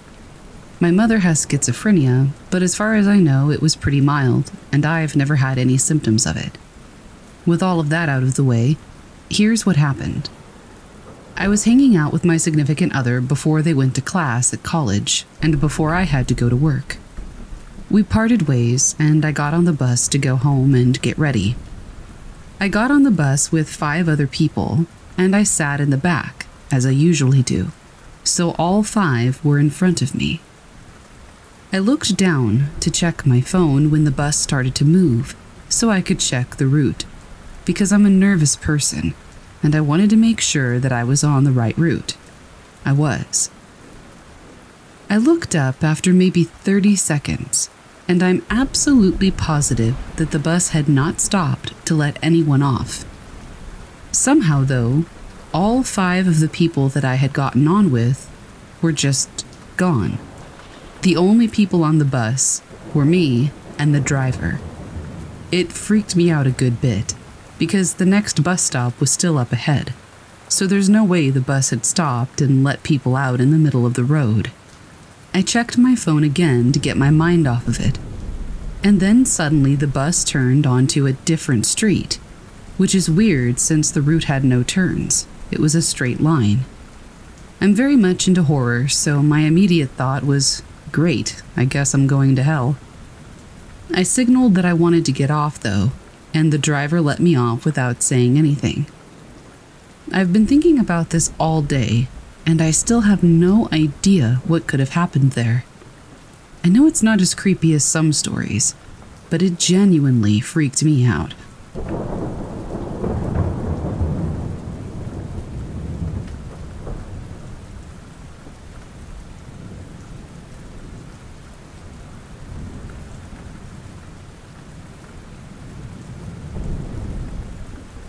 Just this weekend, my cousins from the city in Pittsburgh, Pennsylvania, visited me and my family down here in southern Pennsylvania, near Maryland. We live in the boondocks, and there are many trails for people who enjoy horseback riding and taking rides on ATVs. When my cousins got to my house, we decided to go exploring toward my neighbor's house, who lives in the middle of the woods, isolated in a log cabin. We walked a trail the whole way up there for about a mile, joking along the way.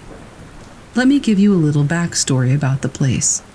Back in the 1800s, there was a bar and a few small cabins for people to stay in.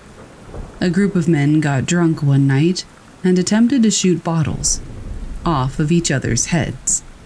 People died, and the wives of the men who had died burned down the bar and the cabins, then were later hanged by the bar owners.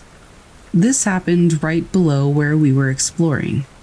Legend says that the women and the people who died in the fires still lurk around the forest. Another incident took place in the 80s or 90s. A teen was driving really fast with his friend at that exact same location as where the bar incident took place. The teen crashed into a tree, beheading his friend, but leaving him alive. The teen was tried for manslaughter as he was driving drunk. This place is destined for bad luck. So we're exploring on this trail, approaching the house. As we approached, we heard a very distant whistle, but we thought nothing of it, as it is spring and it was warm on this day, so there were birds around. But when we stopped to take a break, we heard twigs snap.